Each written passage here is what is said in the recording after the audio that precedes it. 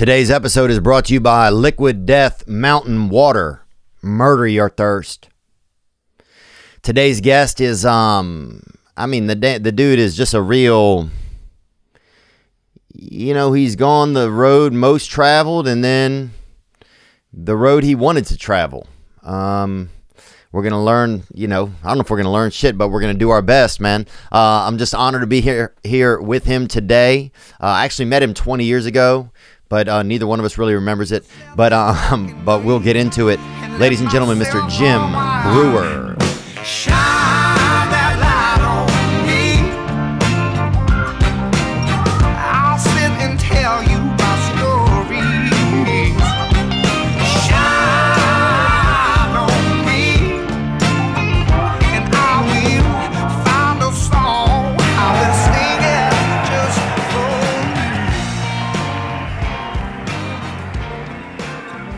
Once you realize the point of you're not in it for the rest of the world, you're in it for you and for what you want to put out there. I don't care what this one says, what movie they'll put. I don't care. Yeah. You can't get a better life than what you're doing right now. Yeah. You can't. You beat the system. Yeah. That is, there's no better thing in life. You control your destiny. Yeah, I feel sometimes, are we rolling, Sean? I think I feel sometimes like there's always this thing like if you don't, there's like a validation, this invisible validation. You know what I'm talking about? That comes from, I know all that. It's this Hollywood thing. It's like, oh, if I don't, I could be selling tickets, but if I'm not on the Tonight Show, man, I'm there's no, I don't have that, I haven't been licked by the goose or something, Of course. So I started out. I wanted to be accepted by this guy and this guy and this comedian, because all comedians are like, unless you're accepted by this guy or that guy, right? And you're not in. I'm not in, and to be honest with you, I didn't like any of them because I didn't like any of them. They were. I grew up very very family oriented. Morals, grounded. When I grew up, it was God, family, friends. Everyone looks after each other. This industry is, I'll slice your throat, I'll dance in your blood, and then videotape it and make money off it. Yeah. And it's traumatizing is the best word to use it. And I went through a lot. Through the whole, coming up the whole system. I learned so much. I'm glad what I learned. Sometimes I'll reflect. I talk a lot about, you're talking about things, God, there's so much to say, I don't even know where to start. So yeah, no, thanks for coming in, man. It started with the clubs, doing the city clubs, and the city in New York City, and it was I knew there was envy and people were jealous and like, what am I doing to bother you? What am I doing to bother you? Right. I'm doing my set and this is bothering you? It's bothering you that they're laughing? Yeah. Wait, what is going on? So as time went on at Hollywood, I realized it was the most vile. It's soulless. Yeah. Right. You look for this, you look to think at some point this thing has to have a heart or some compassion, and it never turns that. And if anything, it lures you in and going, no, I'm here for you. I'm gonna give you some honesty and compassion. And then when you're not looking,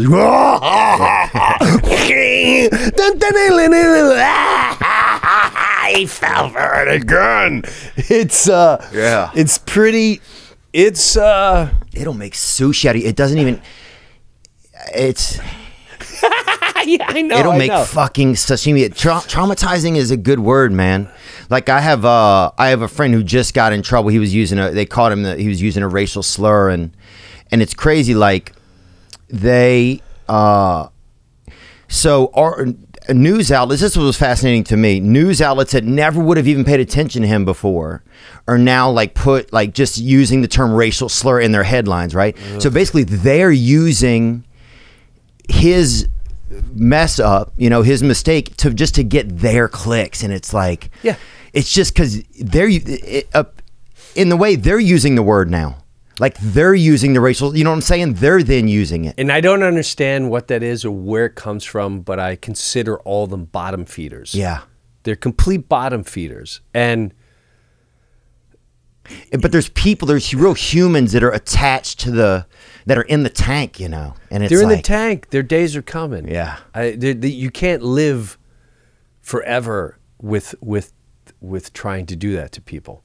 Did you so was there a point where you kind of felt like, okay, I'm going to take myself out of this some, or I'm going to slow this train down? Like, I just remembered, just from an outsider's perspective, I just remember, dang, that's Jim Breuer, man. He's one of the funniest guys that there is, and he's a star. Like, I never noticed that you like separated yourself from like some of the vibe or the industry or something. Did you feel like you kind of did that? Oh, I know I did. It was first. It was once, you know, I kind of got, I won't say shot out of a cannon. I had a drive. I was confident. I was cocky. So in '89, I decided this is what I'm doing forever. Right. And I was doing clubs, and it was out of Florida. Were you doing well then? Yeah, and I had goals. I was like, I'm going to become house MC to the middle. And then when I'm middle, I'm going to make your life miserable trying to follow me. That shit was fun. And I loved that. Oh, being in the middle was fucking good. You get off to 22 minutes, you're a fucking legend. Crushing it. And then they're like, we want to flop you. Not for the same pay, you're not. Yeah. So then I went through that stage. We're like, I don't like following the kid. Yeah. Oh, yeah. There's always that guy, dude. Yeah. And then you meet, and then you come across some people that school you. Yeah. Like, you think I've never seen someone like you before?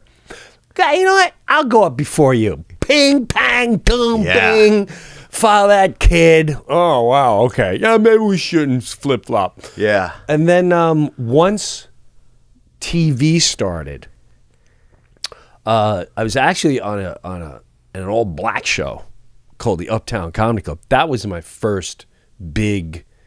It wasn't huge, but that was a weekly show. It was syndicated. Uptown Comedy Club, was it? So was it sketches and stuff? Yeah. No way. When I say, was it awesome? You know what it was? It was the best television show I've ever been on in my life. And why I say that, because there were no egos. Everyone was helping each other. I thought this was the industry. Yeah. And not only that, they would talk to us, like the producers would sit. It was in Harlem. Yeah. It was on 125th and 5th. In '89? No, this is 92. Damn, that was such a hype time too. There was so much, like, I'm sure, especially in Harlem, there was like just a lot of fun energy in the air. Oh my God! And it was a tough area. Oh yeah, dicey. I saw someone get shot. Yeah, that's awesome, dude. it was Tracy Morgan was on that show, and I'll never forget it. It taught me about the hood. Yeah. And a different side of what it's just a completely different side of life that no college could ever teach you this. No politician could teach you. When I'll never forget what happened was I heard pa pa pa pa pa pa, right? And Tracy Morgan goes, "Who got shot?" And I went, "Oh, you heard the fireworks?" He was, "I wasn't fireworks. Someone got shot." But he said it as calmly. Yes. Yeah. And then he went, "Oh, he's across the street. Oh, he's struggling." And I still thought he was kidding. Like he's play-by-play, like he's Al Michaels suddenly. Yeah, and then look at this guy, can't even get another yard. Yeah, like, oh, he might get another. Oh, he's down. He's on the ground. He's flattened out. Oh, he's trying to get back up. He's up to his. Oh, he's down again. He's out of bounds, man. When it comes to being alive, this guy's out of bounds. Yeah. Oh, and here comes the hecklers. Look at you now. Look at. It's nothing worse than being shot. You're getting heckled. And now the hecklers come while you're struggling for your life. For your life. Oh, he leaking. He leaking. And then he was always leaking that hard. dude. Yeah. And I'll never forget the one guy had no teeth. He came up. I swear to God, he goes, "You smell that? That's like, you smell the smoke. It smelled like when I was in Vietnam. You could still smell the smoke." And I went, "Oh my God."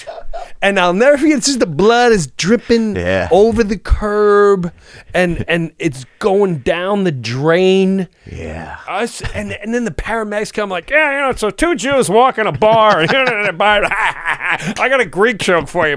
And it's still, look at you now. Yeah. Looky. I was like, what? And they're like, all right, let's go back to rehearsing. And then a church choir shows up also, though, for no reason at the air. Like, it's just amazing, dude. Yeah. So to go from that to then the real Hollywood came. And I'll tell you what, I'll let you in on a little something, but I'm not going to drop names. Okay. But I'll never forget, these are black producers, a guy named Kevin Brown and Andre Brown.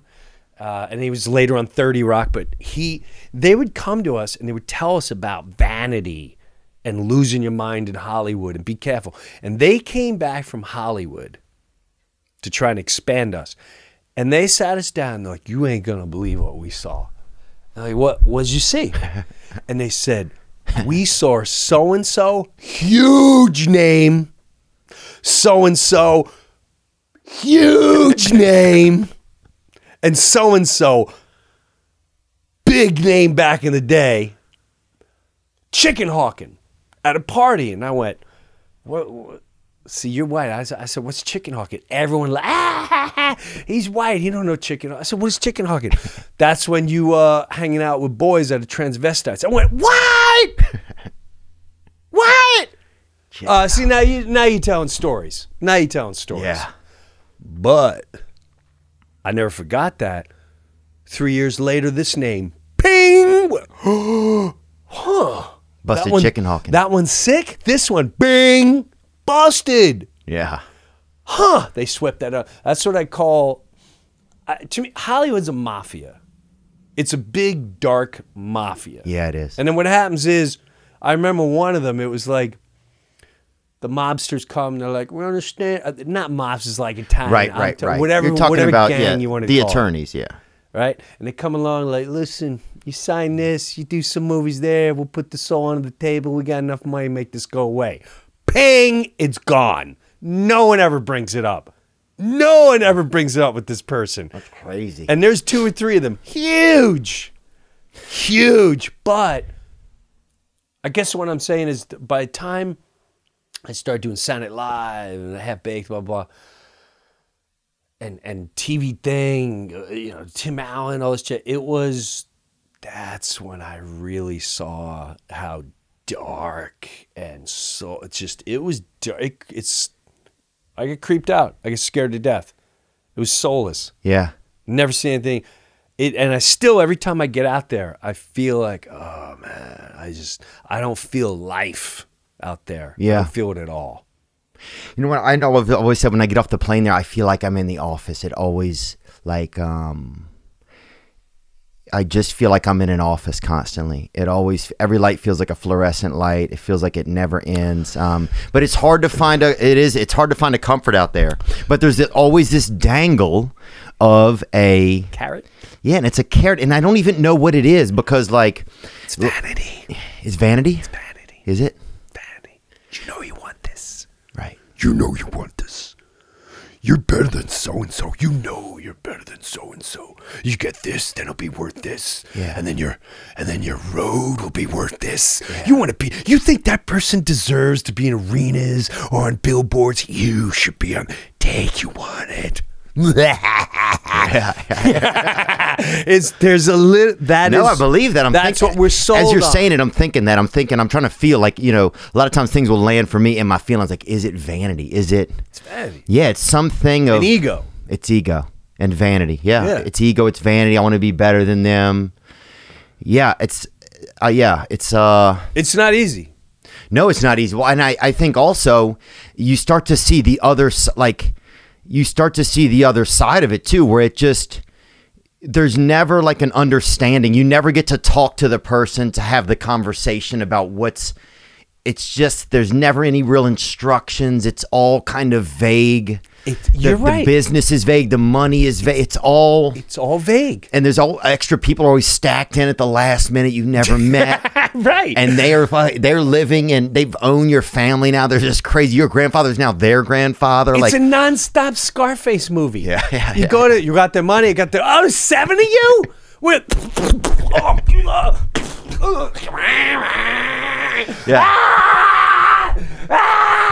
what just happened? We think what's going on? They're cutting you. They're putting you in a commercial for bone saws as they're cutting you in half. You know. Put this dress on and then take your pants off, and this is gonna get you big time.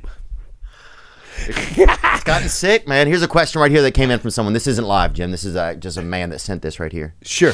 What up, Jim? Huge fan, man. Ever since Half Baked, man. Anyways, I've been a comedian for about 5 years. What do you think the future is for us here with COVID going on? By the way, man, why your eyes always look so high? Gang, gang. That's a good question. What is kind of do you think some of the future? I mean, things slowed down during COVID for sure. I mean, a lot of stages are still open. It's one of the reasons why I ended up coming here, because stages are open and because it's a free state here, you know. But yeah, it's what do you think, man? Where do you see kind of comedy going? Like, do you see anything different? Does the stage still hold the same? Like, this is the last point of. I'll tell you what. After doing last night in Zany's last night, I felt like I was in a 2,000-seat theater. Wow. The electricity of people was explosive. And there was a woman a little older on my right. She had and had a mustache? no. She's eating her chips, and everyone's like, ah! And I turned and I went, are you okay? You're not having fun? And she went, I'm just enjoying being out. I'm just having my chips, and I'm just so happy I don't have a mask on. I'll start paying attention in a minute. And I laughed so hard. I went, I feel you. The crowd cheered. There's a live is never gonna die. Even if we have to go back to the 20s and do it in people's houses, you're not going to stop that. Right. That's the will of humanity. You can't stop us from being social, as though they're doing their darndest, whoever they are, but they're doing everything they can to scare the living life out of you, to try to convince you that you are capable of murdering your grandmother and feeling guilty about hugging people and being with one another. To me, that's the cult. Oh, you know, they point fit. That's the real cult. The ones that are going, you know, are you ready to live your life knowing you killed your grandmother? Yeah. You're the cult. You're the problem. That stems from pure dark. There's nothing good about that. Yeah. We're only here one time. We need to hug. Yeah. We need to see smiles. We need to touch. That's humanity. You take that away, it's over. Yeah, if you take that away, what's the point? I'm just here. I'm just I'm a piece of a video game that can't even really play. You know? And that's what they want. And people falling for it. Hook, line, sinker. They would watch the news like this, like a parakeet. Yeah, that's crazy. The numbers are going up. The numbers are going up. The numbers are going up. Wear your mask. Wear your mask. Wear your mask. Wear your mask. Grandma killer. Grandma killer. Grandma killer. Oh my God! Get back in your cage. Yeah. Please. Oh, I don't know where. People always ask me. I don't know where we're going, because every time I think I know where we're going, then boom, the TikTok person takes off, and then the Instagram person takes off, and the podcast takes off. No one knows what people want to. Or comedy is wide open. Yeah. Everyone needs to laugh, and there's every extreme type of comedy. So it's never going to die. You need to laugh. But back to that guy's question, I don't know where it's going. I don't know. I have no clue. I'm not worried about it. I can only do what I can control. I'm 53. I still need someone to help me with. I need this guy. Yeah. I just found this guy. That's Sean. Yeah. I just found my Sean. I'm like, you need to edit. Yeah. Like I started podcast. I'm looking at my podcast. You got a new podcast? Yeah, I've been doing it, but then I stopped because I have to call the guy. Right. Yeah, you got to get on that a good knows system. the person with he calls the girl. Yeah. I'm like, with the weight, with the cables. Yeah. Yes. I think I could post in 2 weeks. I need Sean. Yeah. Who goes, okay, first of all, the lights. Like I was watching what I filmed Wednesday, and there's a shadow over my face every 2 seconds. Like I gotta look somewhat professional. I got my microphones don't look anything like this. It's like it look like a bebop. That fucking ham radio style. Yeah, it's so. I just found a Sean. I have to tighten up. But you have to adjust. People would love it, man. Your voice needs to be out there. I think people would absolutely love it. There's neat guys starting one. Dana Carvey started one. He's a good human being. Oh, Dana Carvey's an exceptional man. He's a good human being. He's such a sweet dad, and he's a loving guy, and he's realistic. Yeah. He's like respectful of everyone, but also realistic and so smart. Yep. That you just have to listen to him when he talks, kind of. And he can drift from a story into into funny, like from so real into funny, like a stream almost. You don't even notice it flowing. Like the guy's blood to the fucking drain. Yeah. And he's like you say, he's a real human being. Yeah.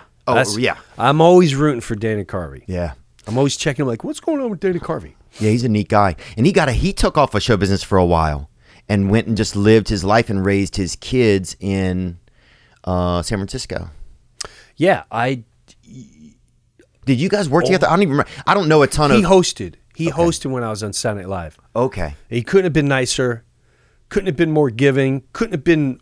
He was like the big brother that came. He was the frat brother that came. So let me tell you about the frat house here. Right. Oh, nice. And let me tell you about the ways and yeah. So he was charming, and you remember those things. You remember when you cross people's paths, what they were. That's a good point. But I do. It was right after a guy like him. It was at the end of SNL. Half Baked came out, and I was just done with the whole industry. Really? I was done. Were you burnt out also though physically and stuff? Do you think were you just exhausted? Emotionally? Yeah. Emotional. It was so exhausting. Saturday Night Live was. It was as much as the times when you're up to bat and you hit the ball in the upper deck. To get to the plate is so exhausting. Yeah. This one takes your idea. Right. This one takes party idea and does it, but you can't say it now because he's the one that's in the room with Lauren picking the sketches. Yeah. And then you finally step up to this person, and now you're a problem. And you're like, what the? It was, and my wife, there's times when I really wanted to knock her flat on her back. Oh, she yeah. she don't get it. You don't get it. Yeah. And she'd be like, no, you don't get it. You don't get it. I can see what you don't see. And so I remember she was looking at me in New York City, and she goes, why don't you just quit?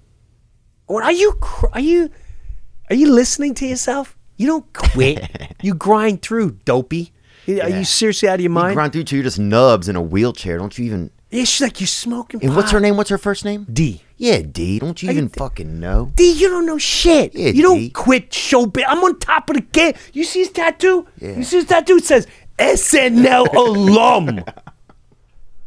So Danny Aykroyd, Belushi, it's the alum. Carvey, Farley. I'm in it. I'm in the club. And you can't take those stripes off. I'm in it. Yeah. Millions of people trying to get in. I'm in it. Yeah. There's people buying my doll. Yeah. There's people doing that in aisles right now. So she's going. There's dead guys doing that. A lot of dead guys die like that. You have a guy on a detective just sending you, hey, we got another Jim Breuer impersonator over here, guys. Come see it. Yeah, look at this mook over here. He's dropping a deuce, and then that was it. Show's over. Stunk like a summer gun. Trying to keep the flies out was the tough part. Here's a question from a guy right here that came. Oh, wait, well, let's finish up. So D got you out, but having her perspective helped. Is that what you're saying or no? It was scary as hell. But her perspective has always helped on many things that have happened in my life. Many things that have happened. But she's like, look at you. You're smoking pot nonstop. You're becoming an angry person. And it's just, it's consuming your life. And you always, you're talking about stealing, but she's like, I saw it with my own 2 eyes. Why do you need so bad? You're talented. Like, you don't. You just don't. Yeah. And we did. And I remember, no matter who we had producers, movie producers. She didn't, because she'd be like, I don't like that guy's an asshole. He made this movie and this movie. He's an asshole. He made Bridges in Madison County. Yeah, he's an asshole. Yeah. And This guy made Babe Pig in the City. right. It has been reported that Americans are overpaying on car insurance by over $21 billion. Silly Americans. But searching for a better deal can take too long. You got to get on the internet. You got to keep this window open. Do this one. Call this person. You got to call 40 people. And next thing you know, somebody stole your car. TheZebra.com is the nation's leading car insurance comparison site because it's the only place you can compare quotes side by side from over 100 providers and choose the best for you in 90 seconds or less. Plus, they will never sell your information to the spammers, so you won't get all those unwanted calls or emails. You just answer a few questions. It's a few questions. People ask you questions all the time. You can handle this. TechCrunch calls the Zebra Kayak for auto insurance. How much can you save on your car and home insurance? Find out fast. Go today and start saving at thezebra.com/Theo. That's thezebra.com/THEO. Spelled THEZEBRA.com/THEO. Why pay extra if you don't have to? Do you have a hard time taking pills, huh? Hey there, buddy. Hey, I'm Norm MacDonald. Hey, the thing, what do you call this thing? It's like do you have a hard time taking pills, huh? You're not alone. You're not alone. I have a hard time. Sometimes I take a big pill, I can't swallow it, cough it back up, and I'll chop it up and grill it and eat it in small baby bites. If you like sex, you'll love BlueChew.com. If you want sex, they can help. At BlueChew.com, you get the first chewable with the active ingredients of sildenafil and tadalafil. BlueChew.com, their affiliated physicians work with you to find the dosage and active ingredient that is best for you to keep your wiener poppin'. A consult is free, so it's cheaper than those other 2 medicines that you hear about all the time. It only takes a few minutes to connect with a BlueChew.com affiliated physician. If you don't know about your wiener or what's going on inside of it, well, get Blue Chew. You and your partner will love it. Here's a great deal for you. Support the podcast. Support the podcast. Visit BlueChew.com and get your first order free when you use promo code Theo. That's right. Get that wiener on daddy. You feel me? Just pay $5 shipping. That's BlueChew.com. Promo code THEO. What's this guy up to? Yeah, what is this fucking homeowner doing? And we started a family. Look at this guy. So that's the end of the story. And we started a family. And we started a family. Okay, yeah. Now I'm 3 kids deep. And pregnant. That's how it ends. And usually. pregnant. That's right. That's what happened. It is. We were done with SNL, went to San Fran. Let's do this. Ta-da! Kid came out. His head was all stretched. It was a mess. Hey man, how you doing? Jim, want to give a shout out to first off Mendham High School and Giuseppe's Pizzeria, Chester, New Jersey. I know you're familiar with that area. Speaking of New Jersey, wanted to ask you as a question. Give me some underrated New Jersey stand-up comics. I know there's so much talent in our state, and I know you got a good pulse on that. So give me 3 names that maybe we don't know about that I should be following. Is the stages open there? Yes. No. That's a fair answer. Yes and no. Yes. The answer is yes, because I was doing like Tuesday nights at the Stress Factory. Oh, yeah. But he has the setup outside, which is bigger than the inside. and they were. He really did it smart. He tented the whole thing in. Heat. I mean, it was in December. It was freezing. But the only mishap is behind you is the parking garage. So you're 15 minutes in, and there's and then it. Slap it. Yeah. And you go. And then a spousal abuse. Don't forget. You stupid! Shut your face! What were you looking at him for? I wasn't looking at him. How dare you? You get out of the car, you and.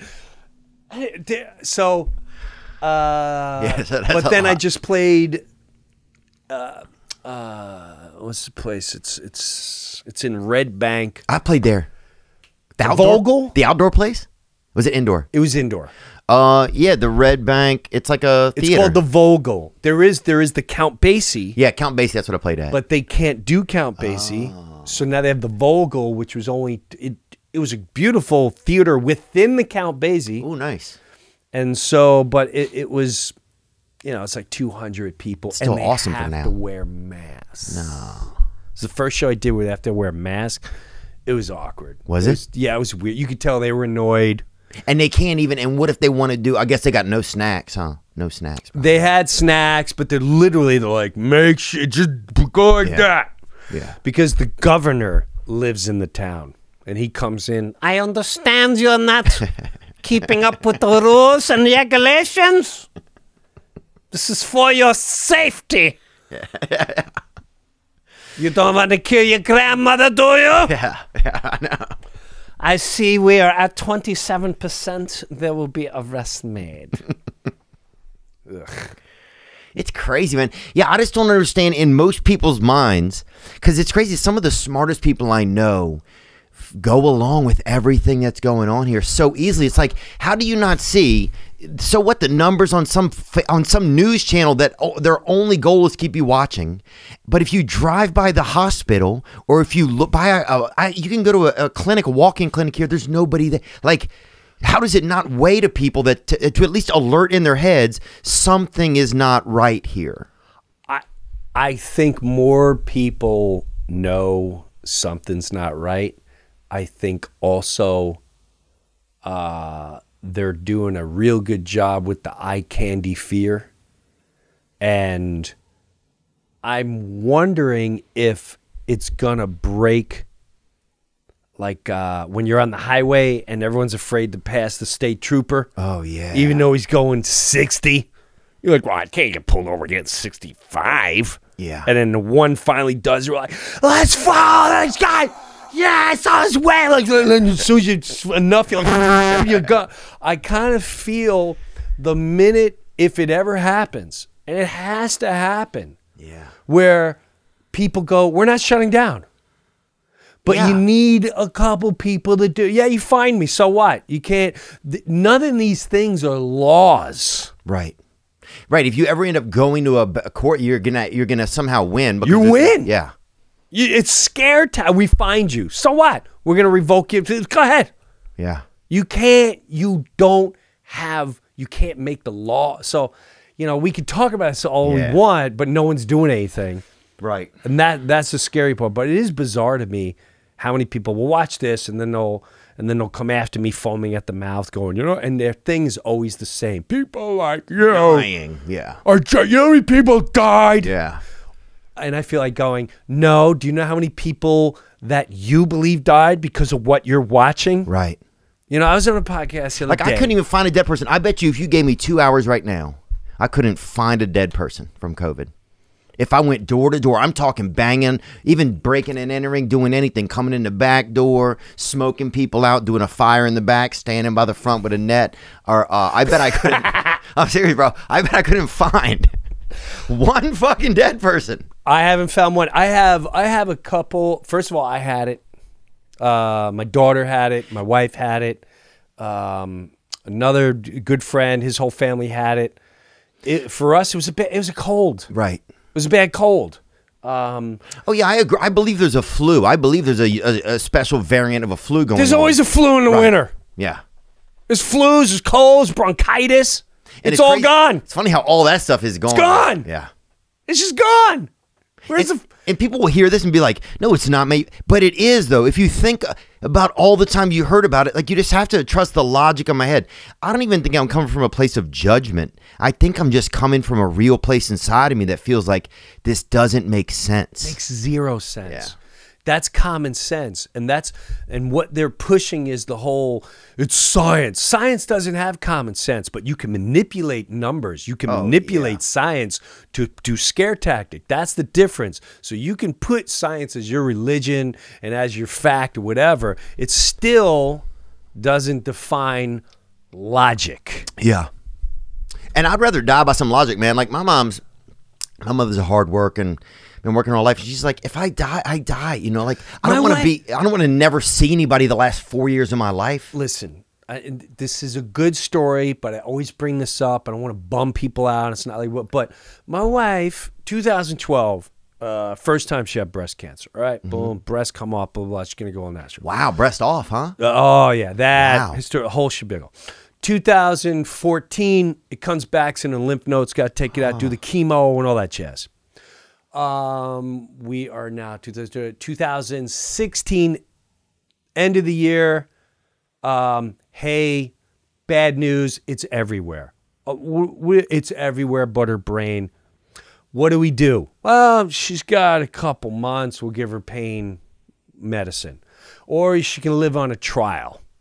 So she's been on a trial drug in Philadelphia. It'll just pass 4 years. Thank you, God. Now, the point of that story is we've already been living the life of common sense. And she too, the family and everyone else are the ones that go, you got to be very careful. And your immune system, and Jim shouldn't travel as much. She's like, you know what? No one knows when we're going to die. Yeah. I'm not going to live recklessly, but you're not going to control my life and how I should live and the way I should live because you are scared. And my wife and I live That's interesting. the way we live. And when we would go somewhere, if I saw someone sick, I'd go, hey, man, don't go over there because that guy's sick. But I'm not going to ask the whole place to wear a mask and double down because my wife, that's my responsibility. Right. That's my thing. That's part of the, if you're 400 pounds and you get the gout 3 times a year and you have diabetes, you got to be careful with everything. But back off the sugar shrimp for sure. Exactly. Whatever you're doing, you got to take it down a level. Bronchitis is going to take you out. Yeah. A hard staircase is going to take you out. Yeah. So this whole mentality is pure insanity.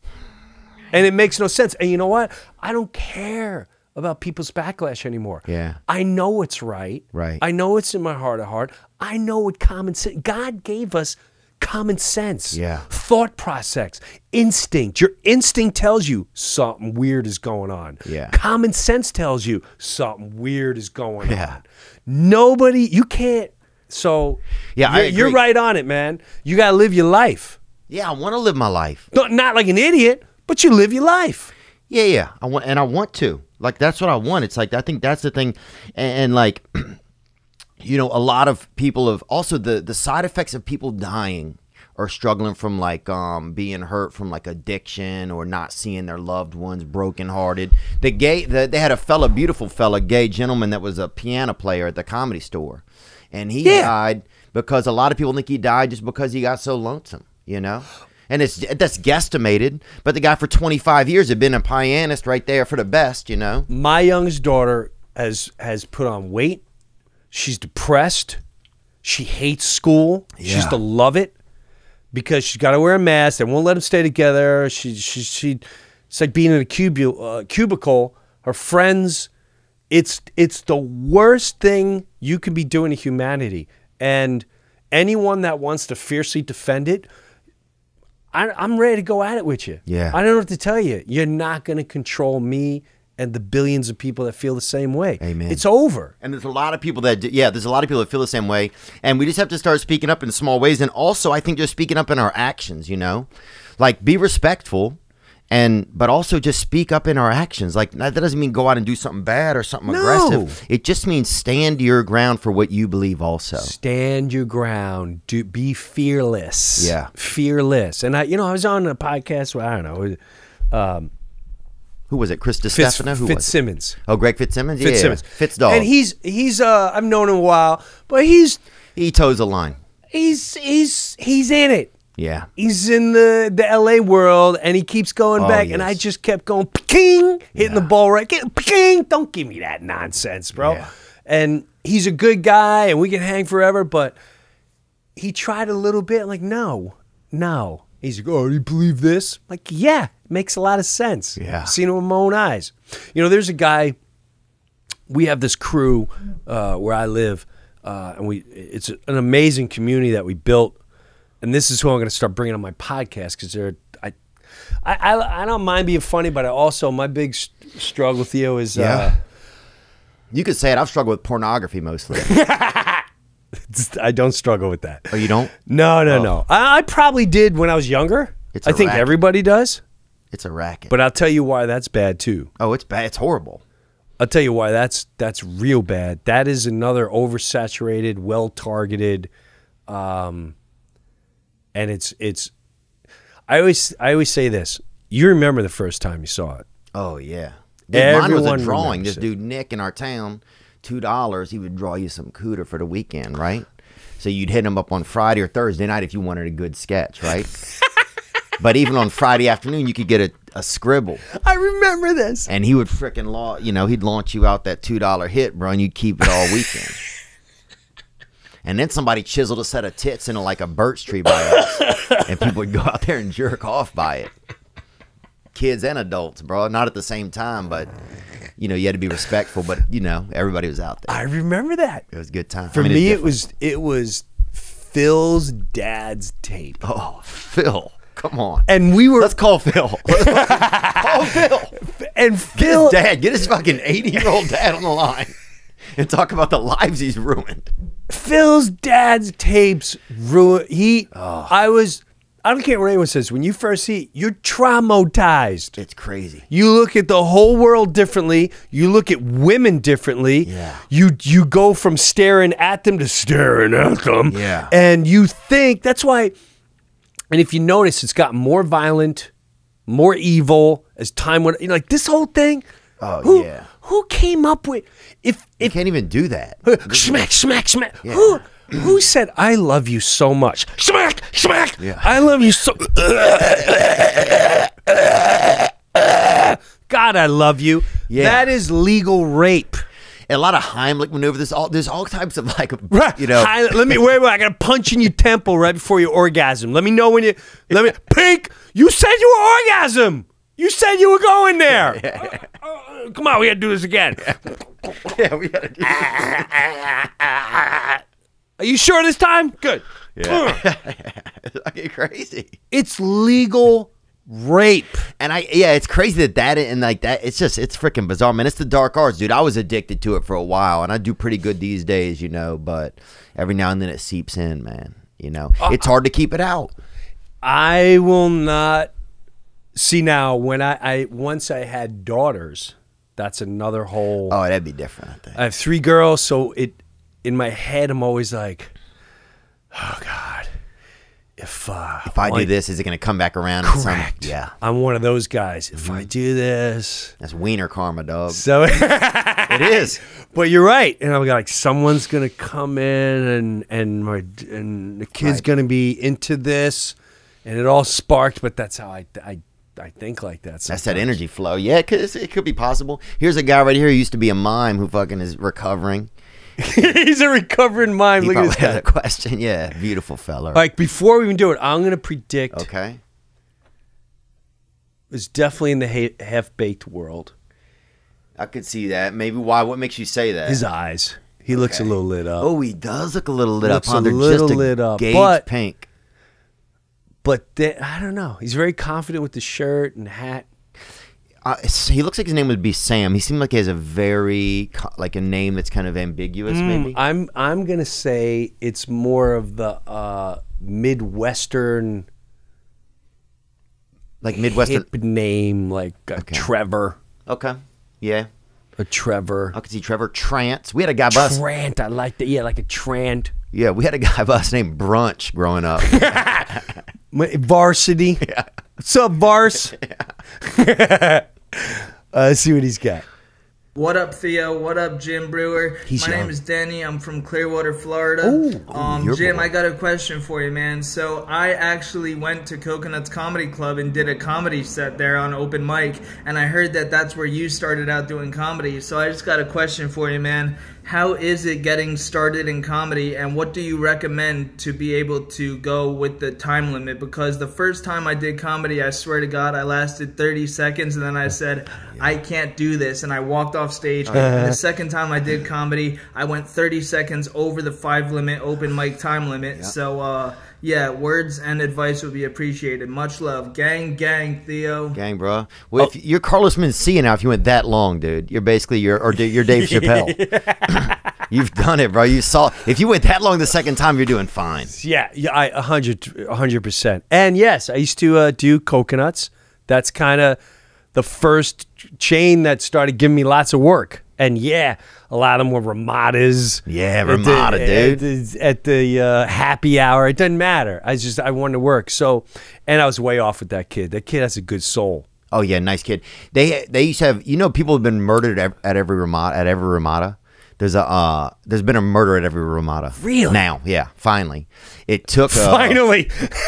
Yeah, it was finally. I was waiting for the 100%. They were at 99 for a real long time. They were hovering. I'm like, when is Biloxi gonna step up? I mean, jeepers, dude. Waiting on Biloxi. It's right next to a Greyhound station. I thought it would go first. Come on. But yeah, man, pretty cool. There's a website that tracked it. There was like one of those this is like probably 4 years ago that there was the website finally closed down, but there was like murders at, I guess, every Ramada. Are you married? I'm not married. That explains everything. I'm willing. I get, and the reason I say is like, wow, if because I couldn't imagine looking stuff like that up. But if I was alone and single, I'd be looking up some wild stuff, just dropping facts that people weren't even prepared for me to slap down. Are you ready for this? Ping! Yeah. Yeah, tarantulas have heavy feet. Like just fucking hitting them hard. When you look back on some of those times, do you feel good about them? Like when you look back on your Hollywood times? I feel great about everything I did. Yeah. Because I love the journey I've been on. I love that the move I made. And I did have resentment for a while with a lot of things. I had animosity and anger. What was the anger about? Do you feel like because it's hard? Anger is so hard to pinpoint sometimes, and a lot of times it has to do with myself. I find because I can be angry at others, but they're just doing their thing. They don't fuck it. They're just This was a different anger. I'm one of those guys too where I get angry for injustice. Oh yeah. So that infuriates me. That makes me want to fight. Yeah. And yeah, I want things to be fair. Just be fair. And not for me. There was something that was taken from me. And sold. Oh, I see, like a project or something you had. Yep. Right on. And given to someone, and I don't think that person even knows. And it blew up so big. Wow. So when I'm home with my little babies and I wanted to stay home. So I took a radio gig and I'm watching that. That was a tough period. And that's where, see, now I do have like a deep moral, godly thing. And I'm not afraid to talk about it anymore. So at that time, my wife, I'll never forget, she's like, Jim, as I was in my basement looking, I was like, there, I met him. And I told him. And then he sold it to them. I'm taking. She's like, Jim, I got $20 million. Yeah. $20 million. I'm gonna put this out there and going down. I'm coming in. Thief, liar, lawsuit. I was ready. You turned into Henry Rollins at the very end. All that I believed until the very end. I feel like you turned into like Henry Rollins in Black Flag, you know? Yes. I feel like you got that was pretty good. And she goes, I'll never forget. She's like, Jim, let him have it. I said, all right, seriously, is there something wrong with you? Is something wrong with you? Is something wrong? You don't get so, if that's all they got, they don't have what you got. She's like, you got a beautiful house. We got a couple acres. You said you want to be home with your girl. You're home with your girls. Yeah. You go to a radio show for 2 hours a day with your best friends. That's fun. Yeah, but that just don't let them have it. If that's all they got, it'll catch up to them. Cut to 5 years later, this one crash, burn, people turn on him. This one plummets beyond hard to the point where I started feeling bad. I'm like, oh man, it's terrible what happened. And the amazing part of it is, and I don't want to allude to names or anything. Yeah, no, and I'm not asking you to. But what is amazing for people, what it can help is years later. See, I got to hold my dad to his last breath, which is all I ever begged life. I said, God, please. All I want in life is I don't want that man alone. Mm-hmm. I want to be there for him. World War II vet, grew up in Newport, in Dayton, Kentucky. Just not even the real Dayton. No.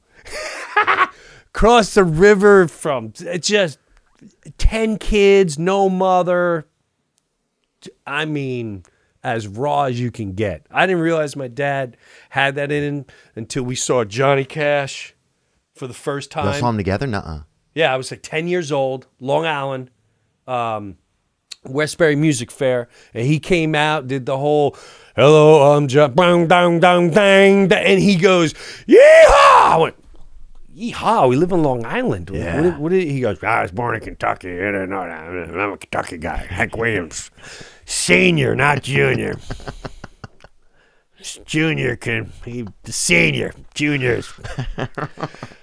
And then I started, so the point of the story is I'm all over the place, but he never complained in life. This man could have complained about everything. War for years.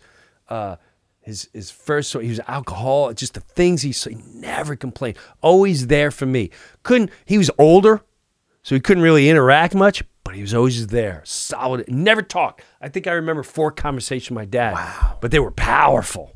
He would just step in, like you talking about when you started playing with your donkey in the pictures. Yeah. When I went through that phase, he saw the pictures. He's like, hey, what are you doing? Don't let your mother see that. It's really disturbing. Yeah. Enough with that. Yeah. Enough of that shit. Enough with that. Enough of that shit. Hey, we're gonna play your that shit's gonna get you in trouble. Okay, Dad. So he was really old. He was 45 when he had me. My mom was 42. I was in an accident. My mom had my At mom 42 to have a kid so older. back then. Right, back then. So and my mom would tell me she'd have like 3 martinis. She's like, yeah, you were supposed to be an abortion because they said you'd be retarded.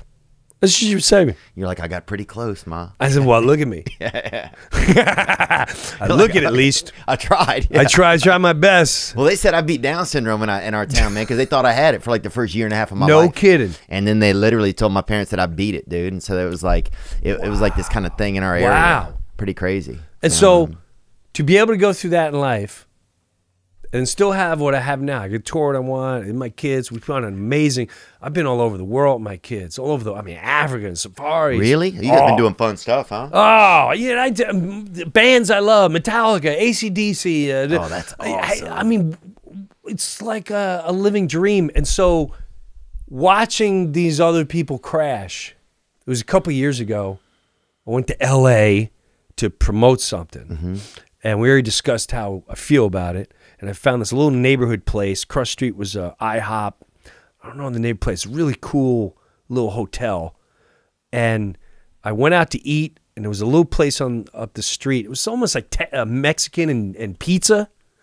And I was just sitting there, and this guy came up to me, one of the people. And I go, hey. And he goes, hey, man, I just want to tell you, I really respect what you did with your dad, and you made this documentary, and I respect what you do.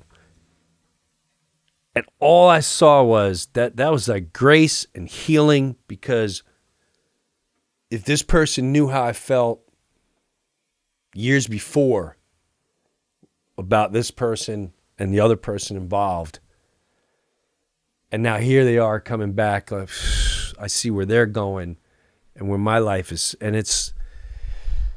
they're hard to get through, but you don't know the long term. Right. When you stick to your thing, you just don't know. When you're chasing, it's amazing.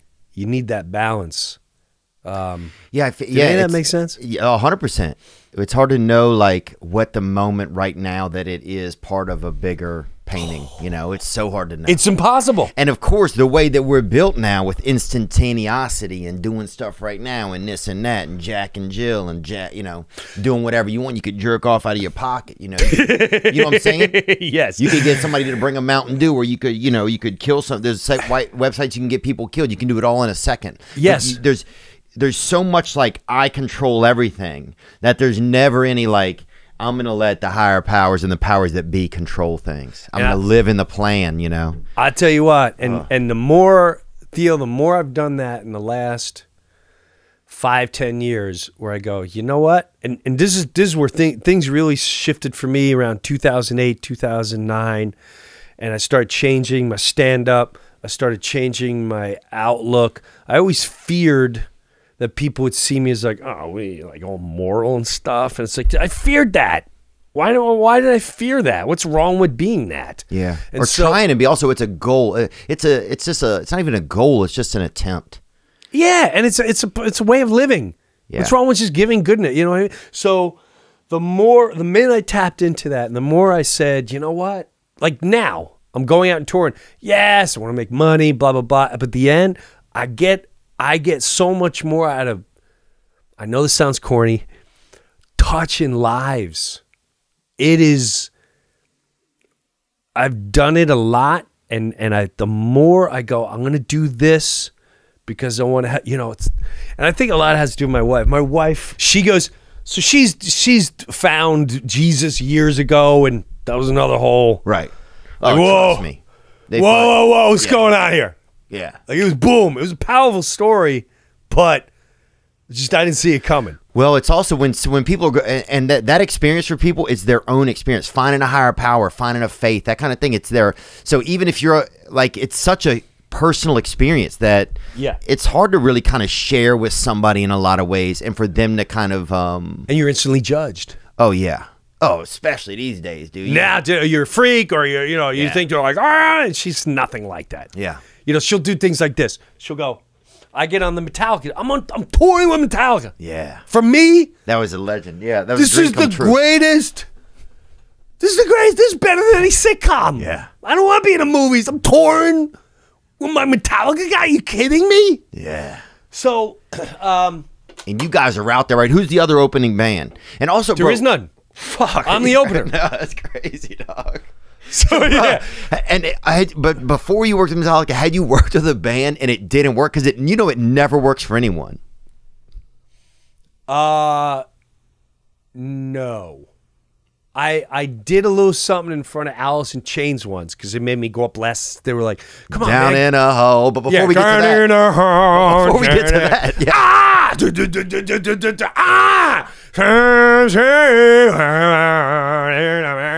they were so good, man. Was that Perry Farrell? No, who was in that? No. That's Jane's Addiction. Yeah. It I went is to a close. 1-year-old birthday party at Perry Farrell's house, dude. A friend of mine, they knew the family or whatever, so we went over there for his 1-year-old's party.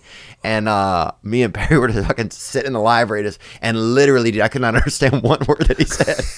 He was describing different books to me on the shelf. Bro, I had no idea what was going on. That's Jane's Addiction too, right? Yeah. That's Jane they says- came on Saturday Night Live, and I'll never forget this. I was so hopped up. So they did the first song, and they were damaged. So in between, they're like, I'll never forget. I'm hanging out, and Perry goes, hey, can we do that song over? And the producer goes, it was live. Matter of fact, your second song is cut. They're the first band that got their second song cut. No way. Cut. They just. Because they were so ripped. Now I have to go look at it. Watch it. The first time they were on Saturday Night Live, it was between 95 and 98. And they did this. Look it up, Sean. Bang, bang, bang, bang. And when they were finished, I just remember going, I didn't do that again. And they went, no, you're done. You're done for the night. You're out. Show's over. That was live. Let's hit this guy. We'll come on back. We're all right, let's see what this guy's doing right here. This is Jimmy John right here. Jimmy John was on here. John Lautoud. He's from Illinois, and I love how you do this. the guy who started Jimmy John's. This is really cool. Wait, what? This is the guy who started Jimmy John's? No, the guy who started Jimmy John's was on here. This guy resembles him very much. Oh, okay. Okay. All right. What's up, Theo? The legend Jim Breuer. What's going on? This is Matt in South Florida. Jim, I've admired you for God knows how long. You have shared so much of your life throughout your career, especially the stories on the Stern Show. You've left no stone unturned in terms of your transparency. But anybody who knows you knows that you're probably one of the more admirable people in this world. The care that you gave your father, even when he was going through those difficult times, was definitely remarkable to see. What's one piece of advice you would give to somebody who does have a special relationship with their father or parent in general, and maybe fears those later years in life, knowing that they want to care for them, but knowing what's coming next? Hopefully we can all meet it as gracefully as you did, and obviously have a special relationship like you did. So thanks for listening. Gang, gang. Gang, bro. When does this air? It'll probably go up tomorrow, but we could do it whenever. Okay, well, it doesn't matter. So I won't say the hotel I'm at. Okay. So the hotel I'm at, this just happened last night. I have a cut in here, and my nail is slit to here. Mm-hmm. So I called downstairs. I'm like, do you have a nail clipper? And they're like, no, darling, we ain't got one, and Walgreens is closed. Let me look for like a scissor and cut. I said, I got to cut you guys. Say, oh, dark, just come down here. Let's take a look. This is the front desk. I'm like, this is why I love the South. Yeah. So come down there, and she's like, you need a pinky condom till tomorrow, and you go get you. But there was another guy, and I don't know if he was a janitor or whatever, because he didn't look like he was checking people in. He's probably loitering, but yeah. I love this guy. He's always there. Yeah. He's always there. He's behind it. He's worked his way behind the front desk person. Oh, whoever that is, about a Xeroxer? Yeah, he's already worked his way behind. The guy in there who just hears the bell? Yeah. Right. So he comes and he goes, Jim, same thing. He goes, man, I watched that stuff you did with your dad. He goes, I'm going through this right now. Wow. And the best advice I tell people is, the hardest thing we go through in life is watching our parents struggle, because they're your rocks. They're your idols. They're your source of power. They're invincible. And his father was only 66 years old, which is still young, and he said he got in a terrible accident, smashed his head. It wasn't even his fault. He was sitting. What was he doing? He was horseback riding. He was in a horseback race. No, he was sitting. I still don't get it. He was in a Civil War reenactment. And there was. Let's be honest, okay? He was part of a vote. Oh man, I said not that rifle. That's the real one. Cheddar. Damn. What's wrong with you? Sorry, Billy, all right? He's bleeding bad. Yeah, he's bleeding bad, Dad. He's bleeding bad, Dad. It's always, I'm going to go out on a limb and say 80% of people in CWRs are father sons, baby. Yeah, you're right.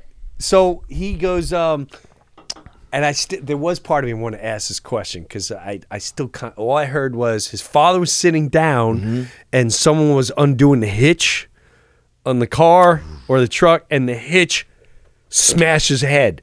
And I couldn't visualize, and I wasn't going to deal. I'm like, well, all right, so what happened? He goes, he's damaged, and he still can't remember. He's done. He can't walk. I'm like, whoa, your dad's a fried egg.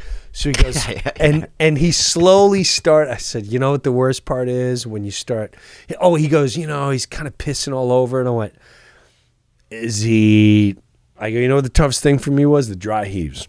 My father dropped a deuce, and I'm like, you would dry heave. My neck would hurt from. Is it because it's also your father's excrement, you think? I mean, hard. From where, and but what I realized was the minute they can't drive, I tried to explain to this guy, I went, listen, the best thing you could do, taking care of anyone, is you have to remove all selfishness.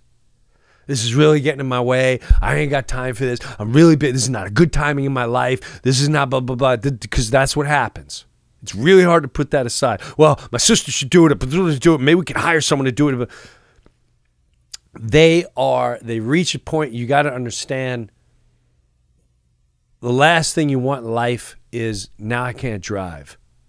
Now I can't go to the bathroom myself. And they don't want to let you know. I mean, before this happened, you said your father was driving around. Damn. Well, now he's got to, can you go get me, do you mind just going to get a couple things from the grocery store? He's feeling that depression. He knows he's going to die.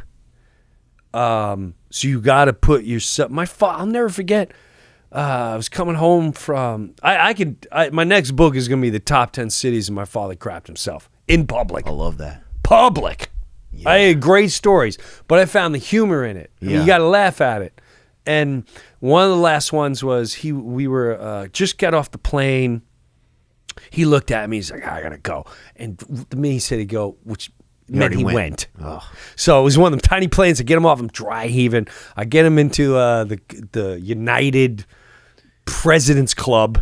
Right. I said, I need to get in here, bro. Yeah. I need some. We can't do this in, This ain't gonna happen. We can't do this in coach. It ain't gonna happen. Yeah. So we get in there, and I'm dry heaving, and I had an extra pair of sweatpants. And I just remember him looking at me, defeated. Oh. And he said, "You're never gonna bring me around again, are you? We're never gonna travel anymore."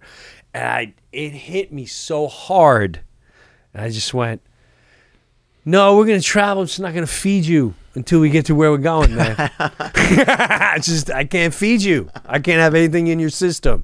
I'm gonna starve you hard." So I guess did he laugh? Yeah, he laughed, but he wasn't a laugher. He'd just go like this.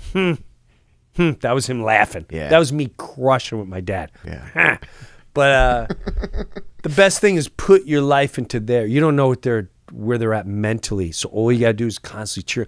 I used to get my dad, once he couldn't drive, gave up on life. Wouldn't shower, wouldn't shave. So I'd have to turn on some Hank Williams and Johnny Cash, and I'd make it a whole, I didn't know what a barbershop was, so I'd set up like a barbershop in his bathroom and I'd be driving him nuts, busting his balls. I'm like, I cut you! Like, Jesus Christ, I'm funny! Oh my God, Dad, this is bad. I used to fuck with him like really bad. But we needed that. I'd scrub his ass. Yeah. I'm like, Dad, you think I like scrubbing your ass? Like, ew, you got shit way up in there. Would y'all be in the shower together? No, God, no. No, I couldn't do that. Now, I've stepped in with him. Yeah, that's what I'm talking about, bro. Teamwork. And I bring that. I like getting in there. Yeah.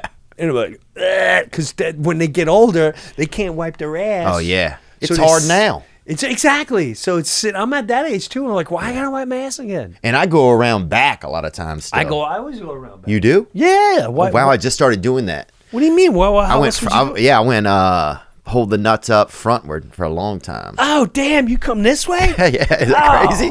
Wow, I never went that way in my life. Really? Yeah, because I don't it's- want them a no. Nah, well, you just I always stop went- before you're nuts. Oh, that's I went crazy. out though. that way as much as possible. But that's such a 6-year-old move still doing it that way, I feel like. And I have a big butt, so to go around my butt is tougher. And I have short arms, big butt. Wait a minute. So you coming up here? What if you I'll miss? go front, and yeah. now it's all, no, No, you don't miss. I mean, it's really, you kind of scoot up on the bowl. I think it's Oh hell it's no. really practical to me, honestly. hell no. Look, we recently got the website done. And the fella that did it, fella I grew up with, named Timmy. Beautiful guy. Beautiful, slender fella, about 6 foot, 6'1", probably 6'1", maybe 6'1.5". But anyway, he has a company called Modify, and they do websitery. They're good people over there. Our website is looking better than ever. It was effortless, quick, like magic. Modify now has the last website plan. It's the best option out there for any business that doesn't want to do it themselves. You can't do the HTML and drag and drop and this and that. Next thing you know, you'll be back to the business card. Modify's last website plan really seems to be too good to be true, but it's not. No cost to build, no contract, unlimited updates, unlimited support, custom design, easy editing tools, future redesigns. All of that for just $249 a month. The best part is they do it all for you. To learn more about the last website you'll ever need, visit modify.com/Theo to schedule your free demo today. That's Modify with a PH. modiphy.com/THEO. These guys don't F around, gang. Bible. In case you don't speak Espanol, in case you don't speak El Chino, Chinese, that means Chinese. I just learned it from Babbel, the #1 selling language learning app. One of my goals for the new year was to learn a new language, and Babbel, Babbel, has made the whole process addictively fun and easy, with bite-sized lessons you can use in the real world. Babbel's 15-minute lessons make it the perfect way to learn a new language on the go. They do that. Unlike the infamous language classes you took in high school where people are smoking dope, stabbing each other. Vato, hey, Imes 13, papa. When's lunch? Babbel. You can choose from 14 different languages, including Spanish, French, Italian, and German. Ooh, look at the girls. Beautiful girls. Plus, Babbel's speech recognition technology helps you improve your pronunciation and accent. Right now, when you purchase a 3-month Babbel subscription, you'll get an additional 3 months. That's 6 total months, man. That's almost a baby. That's 6 months for the price of 3. Just go to Babbel.com and use promo code THEO. That's BABBEL.com, code Theo, for an extra 3 months. Free. Babbel, BABBEL.com, code Theo. Babbel, language for life. Learn the language you want to learn, man. It's time. It's time. You know, my dad was 70 when I was born. My dad was really old, and he was an older man. So just hear you talk about stories 70? about your dad. Yeah, my dad was born in 1910, right? What? Crazy, bro. Crazy. My first jokes were all about growing up with like an old dad and like. Oh my gosh! See, I thought mine was 23. Yeah. 1923. Wow. 1910. Yeah, it was crazy, man. But it's just interesting, I think just the things like I feel bad as I got older. I was embarrassed of my dad a lot. Just like the way his skin would look, like just little things like he'd fall asleep at the game. Like he'd fall asleep. Dude, my dad bought a car off of some black guys in our neighborhood, and so he had this car that had these 22s in it, this Delta Cutlass 88 or something, but it had these 22 speakers in the back of it, right? Yeah. So he'd be listening to like Paul Harvey, Paul Harvey, good day, just at the fucking loudest bass you could have, just dead asleep in the fucking carpool line, bro. We'd have to walk down to the car to get in, and the teacher knew we were so embarrassed, dude, and it was just this fucking... Sometimes we would make him drive and walk down the block and then get in. Like, I don't know. Sometimes I still have like this weird shame from like, I just wasn't in a space to be loving. I was just like a kid, you know? You didn't know? Yeah. I didn't know my dad World War II and all that. Like, he would say it to me. He's like, I ran a big one. When I was like 8 or 9, I'm like, well, what does that mean? Yeah. And then even when you learn in school, you don't comprehend. And he'd watch the war things. Like, I'm not comprehending what's going on. You have to get older. That's another thing about just like the big picture of life. Like, that's one thing I feel bad when people die young, because you just don't get to see like how it all kind of adds up, and it all, the balance sheet all averages out. Yeah, and sometimes I wonder, at least this is the only way it works in my mind, where if someone die, I've had people in my life die young, and it's actually empowered a certain amount of people, their spirit, right? Empower, like it happened for me, like it really empowered me in a lot of ways. A dear friend of mine.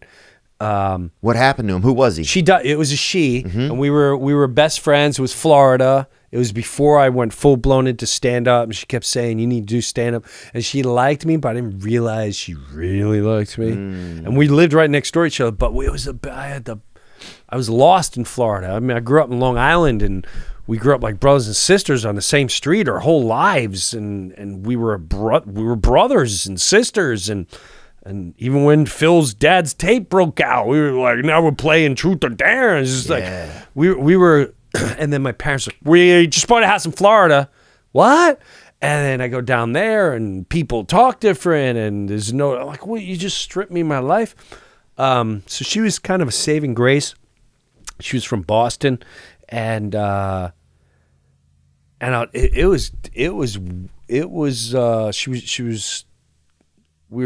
were bickering over something happened. I won't go into details. And then, long story short, I saw her one night. I was like, God, man, if there's an opportunity to talk to her, I don't like this feeling. I want to talk to her. And sure enough, after about 2.5 weeks, she was sitting in a breezeway as I pulled in late at night, and went over and I'm like, hey, I'm sorry. I miss you. I love you. And we talked for hours. And she basically told me like it was all her things were closed. She's like, I couldn't go to the prom. And now I was on the beach, and I met this guy from Boston that I went to school with, and he just moved down here, and he asked me to the prom, and like, oh my God, it's amazing. And I gave her this kiss, and next day she's like, tomorrow I got photography class. You want to go? And I didn't want to go. So I purposely was like a little late. So I can be like, hey, man. And I got home.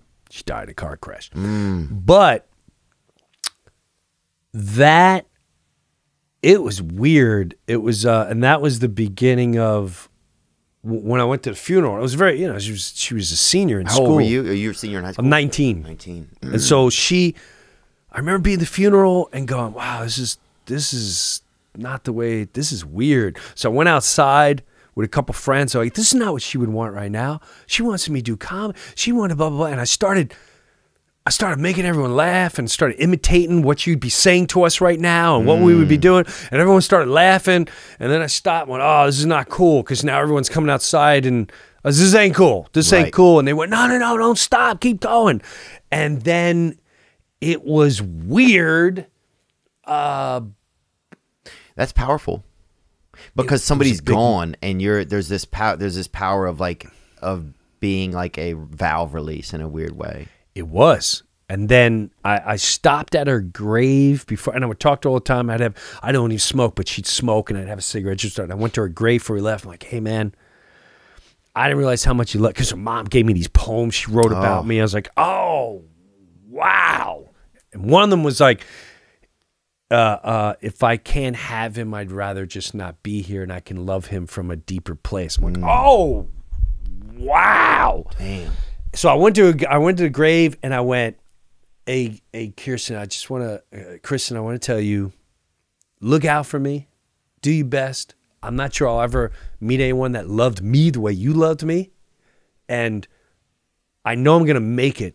I'm gonna be a star. I pray to God I meet a girl before that, because I want her to fall in love with me and not the star. I go, I know you're going to be looking after me and blah, blah, blah. And it was also weird stuff at her, the day of the funeral. We went back to the house, everyone's crying and stuff, and I went outside, and I was like, I can't believe, I hope you're okay. And I looked up, dude, it was clear as day. It was a freaking rainbow in a circle directly above her house.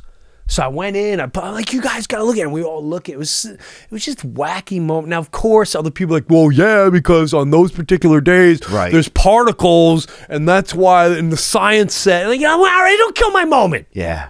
For you, it's that. For me, it's something else. Yeah, for me, it's a little bit of magic. It's a fucking loose Care Bear out there, bro. I don't know. For me, it's something else, bro. Take it easy. Yeah. I'm not shoving on you. I'm just telling you how I felt. I'm not giving you a book and going, right here. Don't kill my magic, dude. Right. A lot of people want to kill your fucking magic. They want to kill magic. Because they got none. They got none. Bro, I'll tell you what. Dude, it was so scary when young people died, man. Well...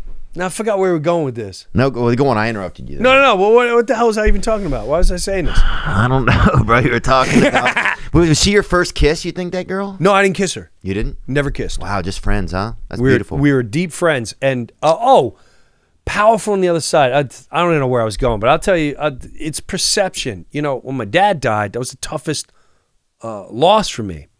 And after he died, dude, I'm sitting, this is crazy. These are stories like I was afraid to tell, but I was like, you know what? It happened. I'm in my living room. Would you know those cries when you're like, your mouth is open. Yeah. It's almost like primordial. Yeah. I call it the primal cry. So, and I pray. I'm like, what happens? I don't know what happens. You know, my wife thinks you'll see Jesus or whatever. I don't know. Who the hell knows? So I'm just asking, like, do you feel it? Like, is it an energy? Do we become a plant? Like, or just, is it nothingness? Are we in space? Are we a thought? Like, what happens? Yeah. And I'm going, I wish I could just feel his energy. Dude, on my kids' lives, hope they die if I'm lying. I start hearing. And it's nonstop. And I look and there's this freaking bird flying into the window. He's like, bink, and he's going like this. He's bink, and I'm looking at him. And he looked like your dad? He looked exactly. But I sit there at the end, I'm going, like, Dad? Like, is this, like, what's going on? Dude. So I talk myself out of it. This is too weird. This is crazy. Every time I walk away, I think we do it again. Right. This bird, for a year and a half, every day would start in the room where my dad died, right? And then he'd go around the house and go to that same window every day. It was a cardinal. Now people like, you know, a cardinal is an angel and reverse migration pattern they do. Yeah. But then you got my father-in-law. He's like, Jesus Christ, it's a male bird. And he sees his reflection. He's trying to kill it. It's not your father. You die. We go in the grave. It's over. I'm like, don't kill it, man. Don't kill it. So now this thing becomes a joke. It really becomes a joke because, you know, the kids would start talking to him, Grandpa. Yeah, Grandpa's here. It's weekend. You can't be knocking on the window at 6:30 in the morning. I want to sleep on the weekend. Not cool. Yeah. And then this is the weird part. This is weird. This thing lasted, it showed up in October, made a whole year through October. All the way the following March, it's still going. My wife and I and the kids, we go to Turks and Caicos. And we go there for vacation. We're sitting, and got a little bit of money. No, I'm not gonna lie to you. I've done it right. Yeah. I've done it right. I've done it right. So all my money is it's not in my bank. It's in my kids' heads. Right. From private schools, and it's in Africa and Australia and Belize. It's all over the place. Yeah. It's underwater scuba diving. Whale sharks. It's everywhere. They're like, Dad, we're broke. And you just show them a picture of them on fucking Kilimanjaro base camp. Here's another 100K. That zebra was worth every 100K it cost. So yeah, that D- my kid gets in private school. That's my house on the beach right there. Bang.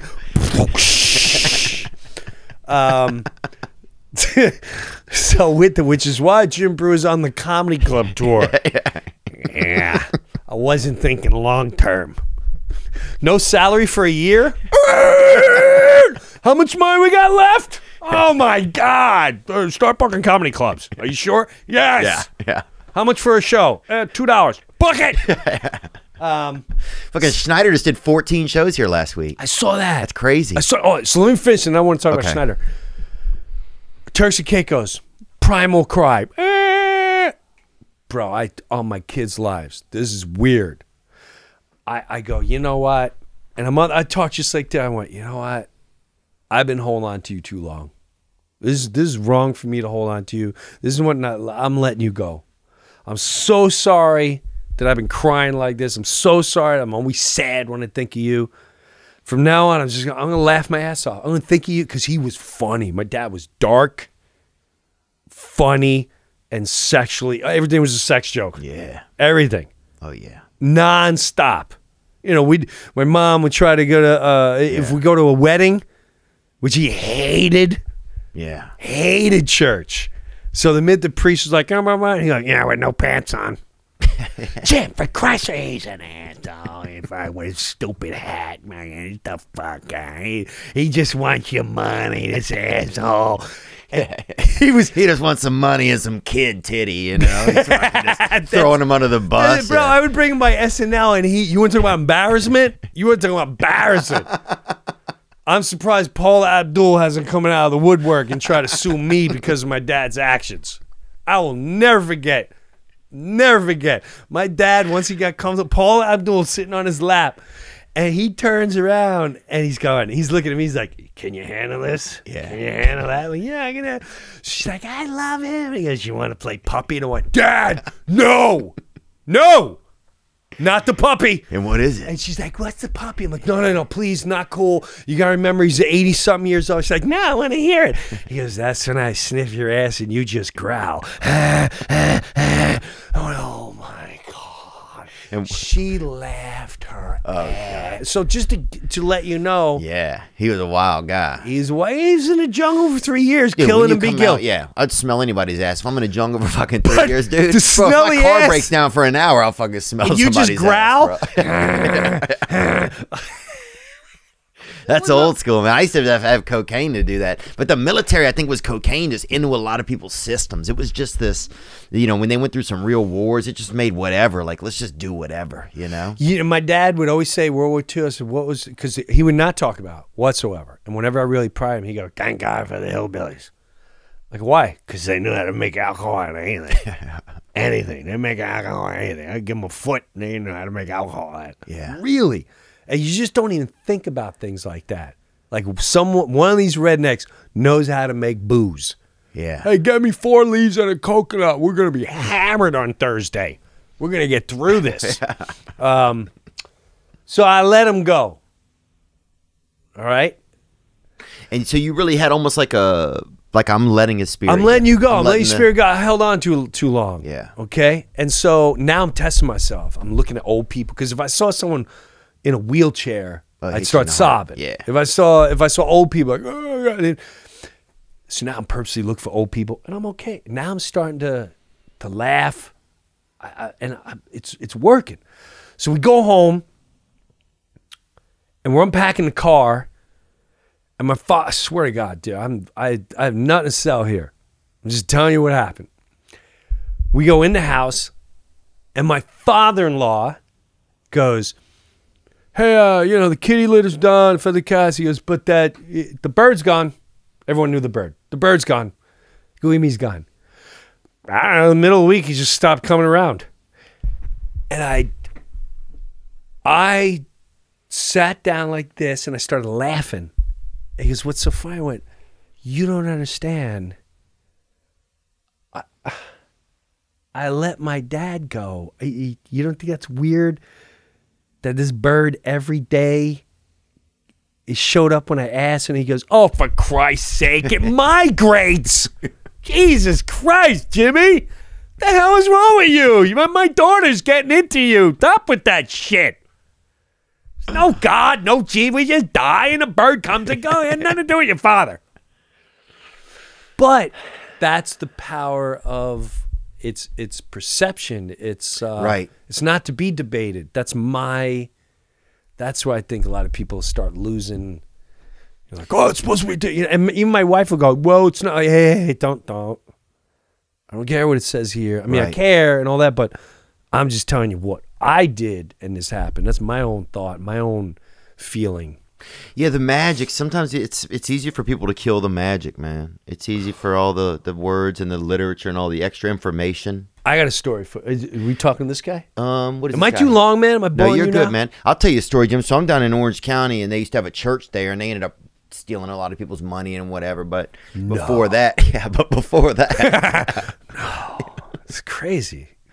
dude, I knew when the guy came out in like 6 robes on a fucking like golden thing, and bro, I remember I went to their church service once. They had real camels, real. They had real like illegal aliens. They had real slaves at the manger. Like this, I'm like, this is a lot. You know what I'm saying? Like they had to. We're go. gonna crush it this Christmas Eve, hard, and we're gonna charge admission, Oh, they did. It was and like, we're gonna ump it up. Do you know how hard it was to get these camels? dude, and one of the camels defecated on the steps, bro, and people had to go up and down it the whole night to get on the stage.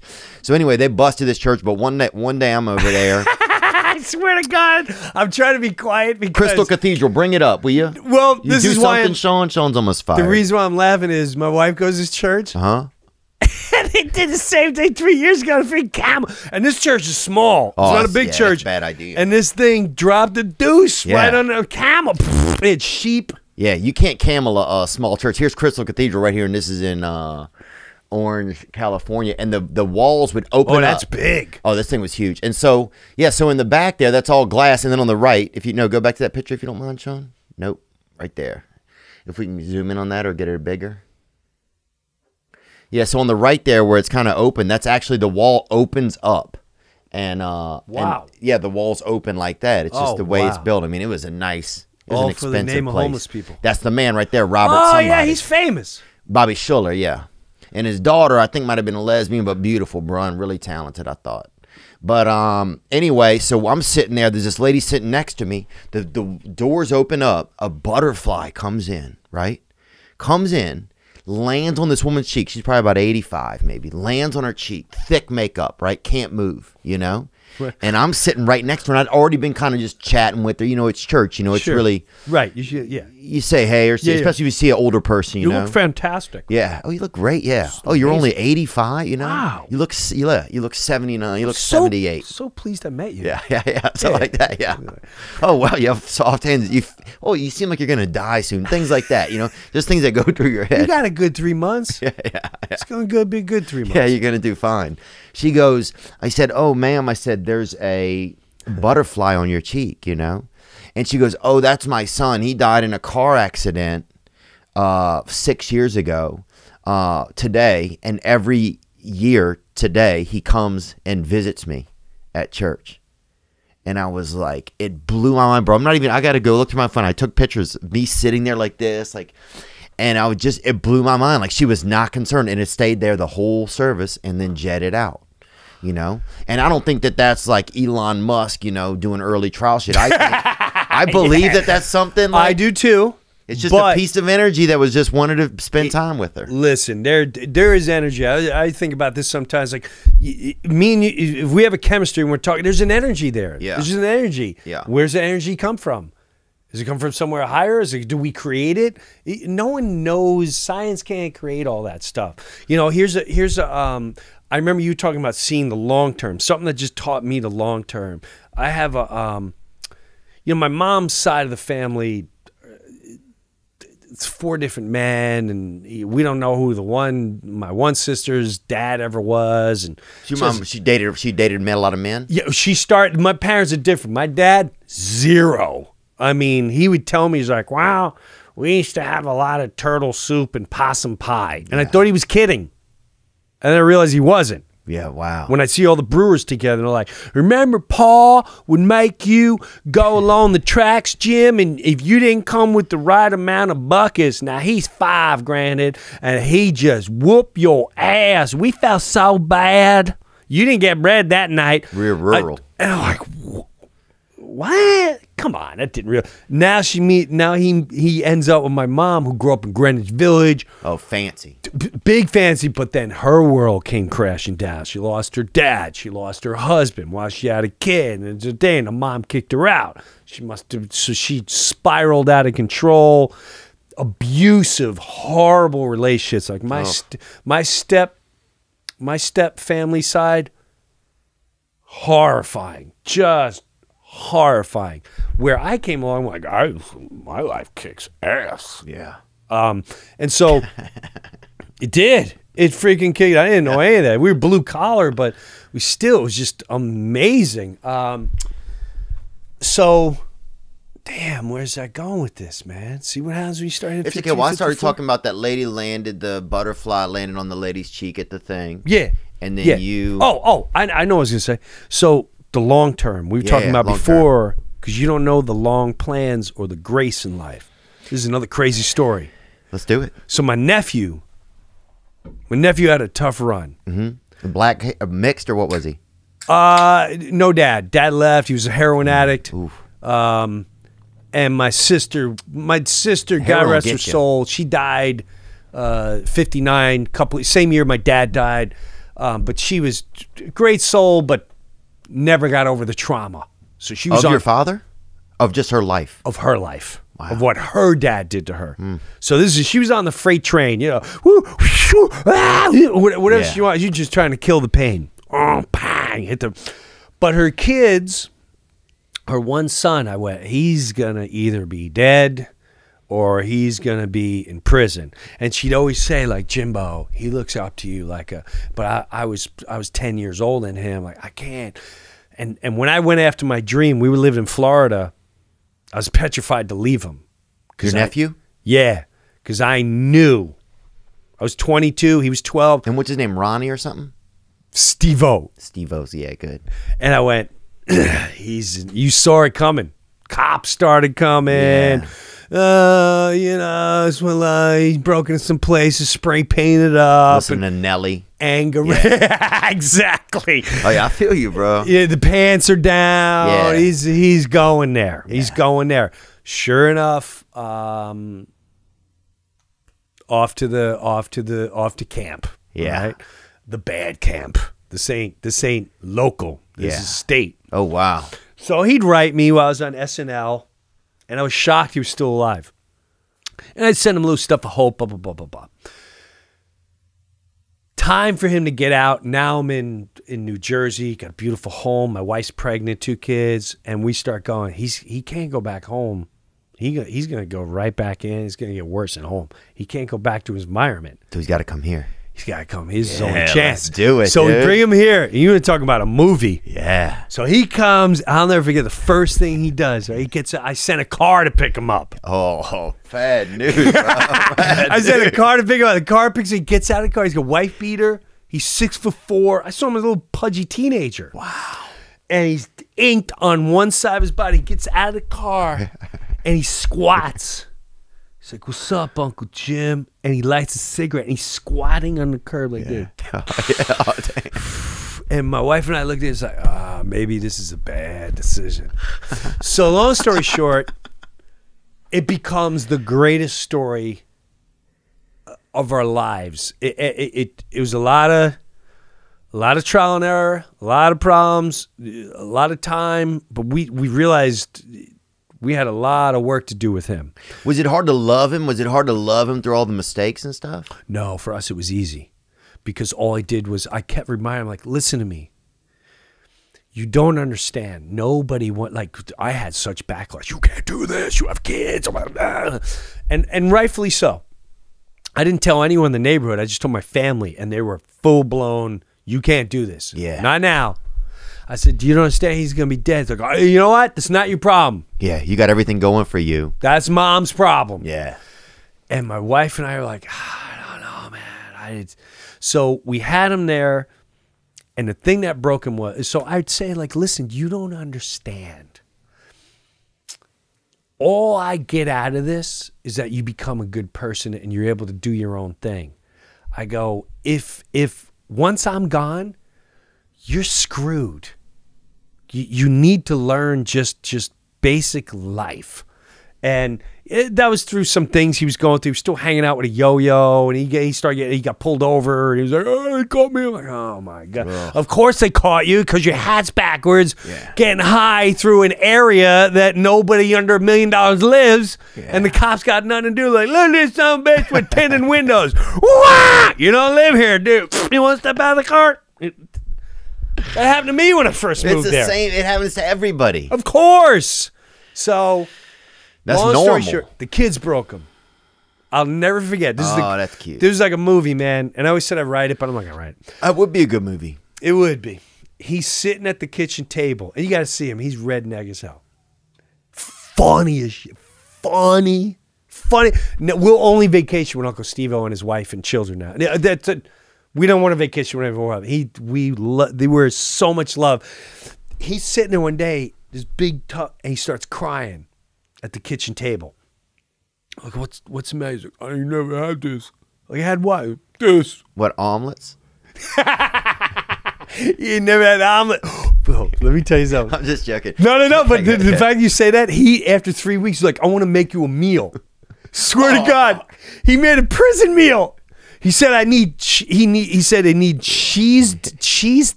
Yeah, cheese nips, the square cheese things. Yeah. He needed them. Yeah. He needed cheese doodles, noodles, and he would explain. He's like, this was like, it would take months to get these products. This is a wedding cake in here. This was huge in the penitentiary. And it was, 3 bites. But just... we're looking at each other like, let him live this. This is a big. It's like the cat bringing a dead animal. Yeah. This is for you. Yeah. Oh, thank you. I love how you just spread the guts out. That was very kind to you. Meow to you too. Love you too. Yeah. Thank you. So he and he goes, just this, and he started crying. And then the oldest daughter was 5 at the time, and she's like, we love you, Uncle Steve. And the kids just melted him. So. Life goes on. He becomes an amazing human being, gets married, meets an amazing woman, have a child. Life is great. Suburbs, blah, blah, blah. Now, recently, his father died. And whenever something goes on, his wife's like, you got to come. He's going through something. You got to talk to him. Because I was the closest thing. I see him as like a brother. He sees me differently, but it's 10 years, whatever. So I go over the house. His father died. Now, he didn't have a relationship with his father. His father tried to come back, but he was too Jesus. He didn't want to hang out, have coffee. He was like, you got to find Jesus. He was like, stop doing that to me. Just if you want to be dad, be dad. I don't want, stop putting this in my face. He was showing me the cards. Like, look at his card. Doesn't ask about my daughter. Doesn't invest in my life. It's just find Jesus. Like, dude, I can't. And he kept getting hurt, going back and blah, blah, blah. So he had bad feelings because it ended. He didn't have closure. His father died during COVID. He had hepatitis C. Blah, blah. So I'm going over there. Dude, I pull over and I go, what do you want me to say to him? I got to say something because this kid's going to be in turmoil. And you're just asking God? Yeah. I said, what do you want me to say to him? Dude, it went boom. I went, holy crap. I have a relationship where I laugh. I go, bro, you are, dude. I think if I'm God, I would talk to you a pretty good bit, I think. I'm like, man, this is a cool, holy crap. I didn't see that. So I go in there and I go, listen, I know how you feel. And we did small talking. I know how you feel about your dad. All right. We don't know. Let me back up and tell you a quick story. So I tell him the story I'm about to tell you. I go, years ago, when I was a little boy, I was about 10 years old. Dad brought me to go see mom and dad. We go see Johnny Cash. Got to see him a couple times.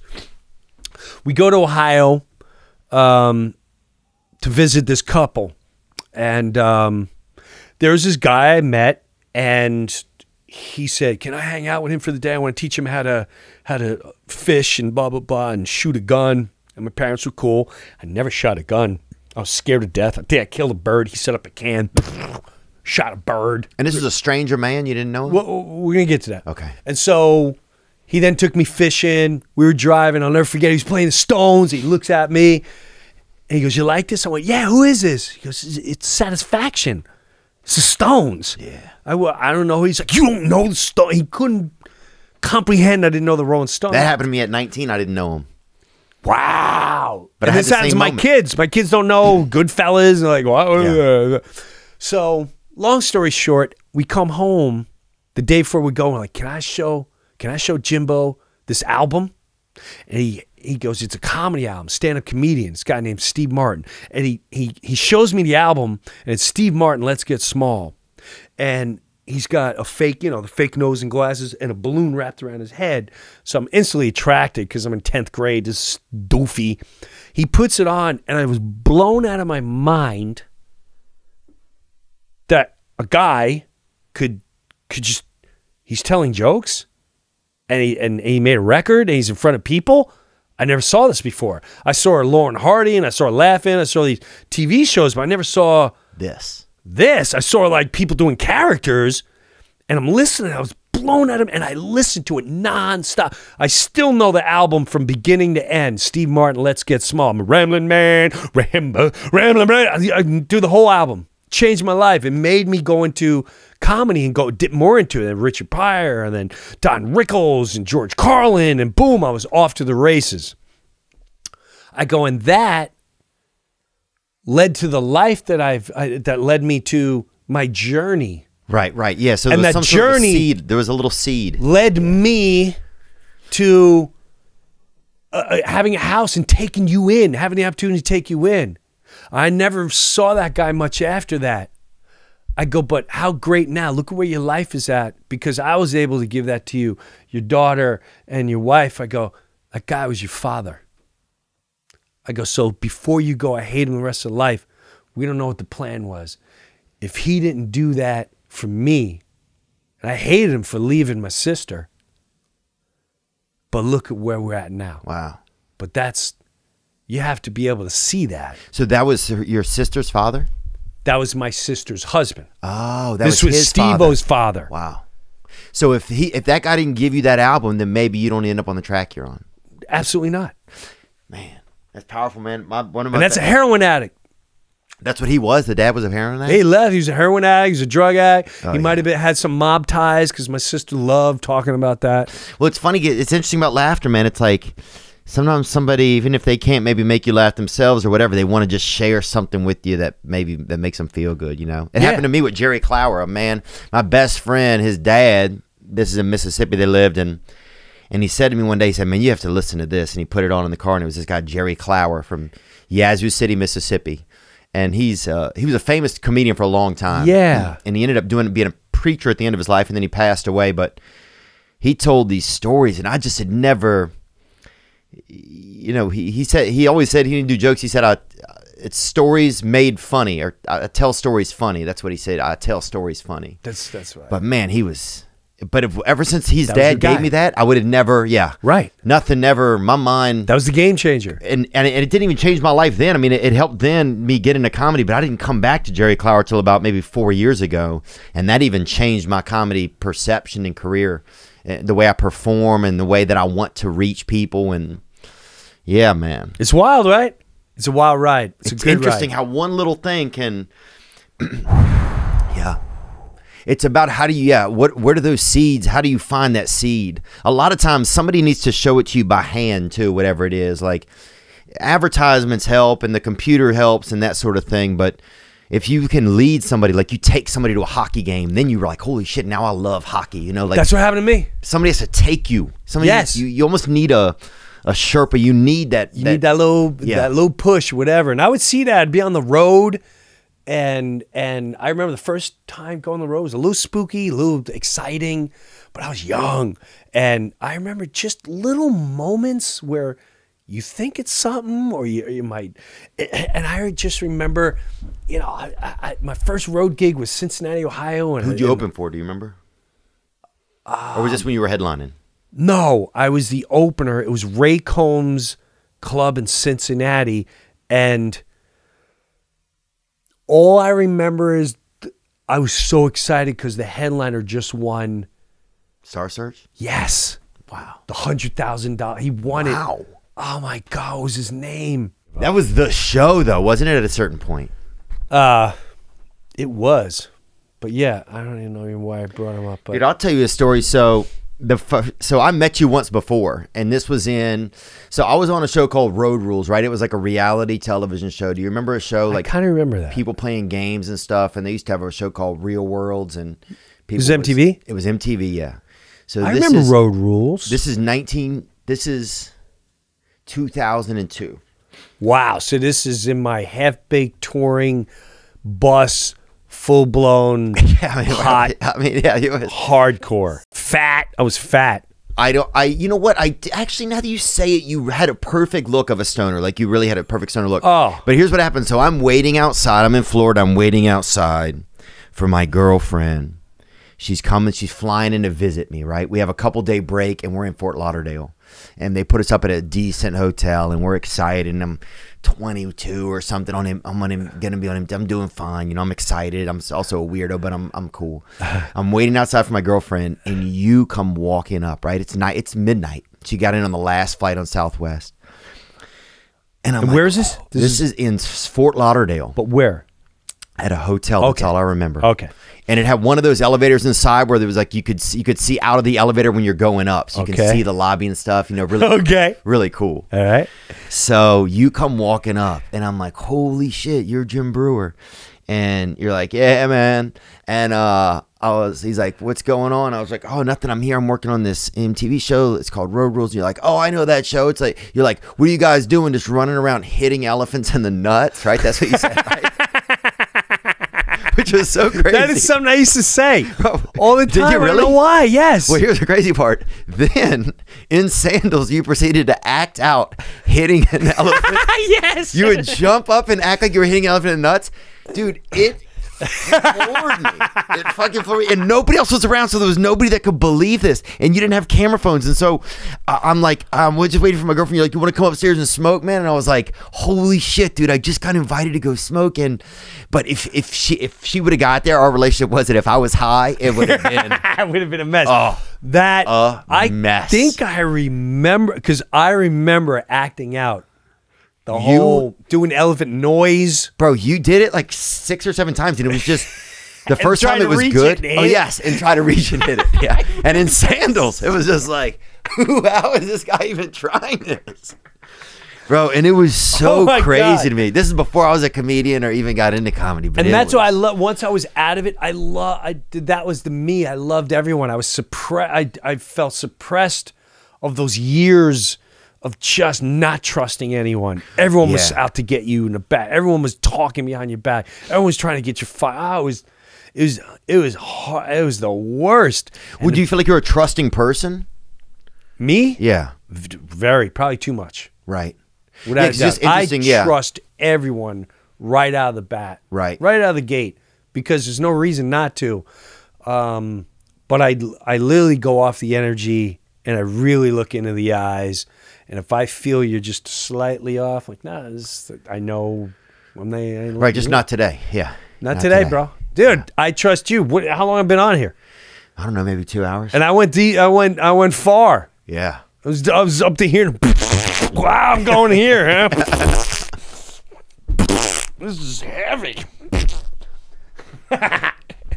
We're hitting elephant nuts. Yeah. Dude, it was so crazy, man. That was such a moment. And it's so funny. I didn't know, I didn't know that, we'd be sitting here now. But yeah, that was such a, it was just so crazy. You were so funny, man.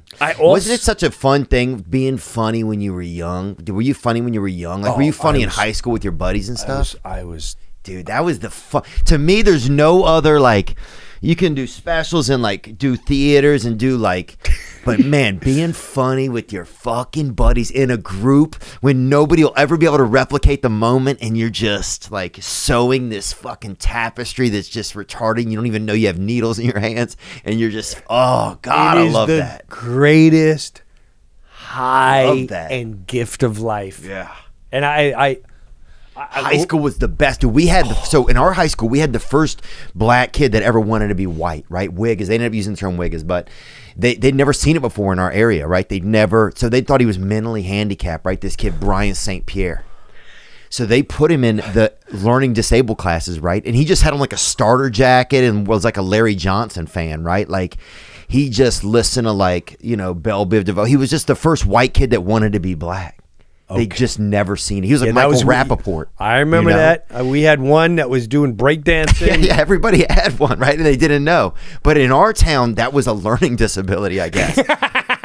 My town too. So they put him in the learning disabled classes. You had kids in wheelchairs, kids with Down syndrome, kids with, kids that had. He's doing syndrome. This. Come on, guys, you understand? Yeah, he's doing that. Yeah. Bro, so we had but I remember being in middle school and it was so much fun, bro. Junior high and shit. Those times, I think they prep you for the rest of your life to laugh that hard. To the camaraderie, yes, the lifting each other up, no matter how bad it got. You break one another, breaking each other to the point where you let your guard down. I still live for that. I live to hang out, closed doors, laugh our ass. We go as far and wide as we want, as funny as we want, as dark as we want. There's just no judging. There's nothing better than full-blown trust in those moments. Yeah. Did you, who made you laugh? Who's somebody that's really gotten you over the years that really makes you laugh? Comedian? Yeah, or has in the day. We talked about Rob Schneider a little bit. Oh, yeah. He's so talented at going in. He told, his mother just passed away and he was going into all these stories about her life. But then while he's telling them, he starts acting out some of the characters. And it wasn't like a bit he was doing. He was just talking. Just acting them out. Yeah, he's just talking. Oh, man. Some of it was so good. It's really weird. I was on a radio. I would do radio years ago, and Rob was always one of my favorites. And he came on the radio, and he didn't want to be there. He was in a bad mood. Yeah, and it happens. And it was a long time ago, and so I always thought from that moment, like, oh man, you don't like me. Yeah. You don't like me. And so there's still times when I feel like going, because I follow him. Yeah. I like what he says. Yeah, me too. I like what he puts out there. Yeah. And there's so many times where I feel like going, hey man, I don't know if you, I just want to see if you like I'm like, no, I really think you're cool. I mean, I don't know if you don't like me. I don't know why you don't like me. Yeah. Do you think that we take things? I take things if somebody doesn't give me a certain vibe, it then lands on me that they don't like me. Me too. I take it very personally. Why do you think that is? Yeah. Why do you think that is? Because you know. You know what? That they don't? You mean?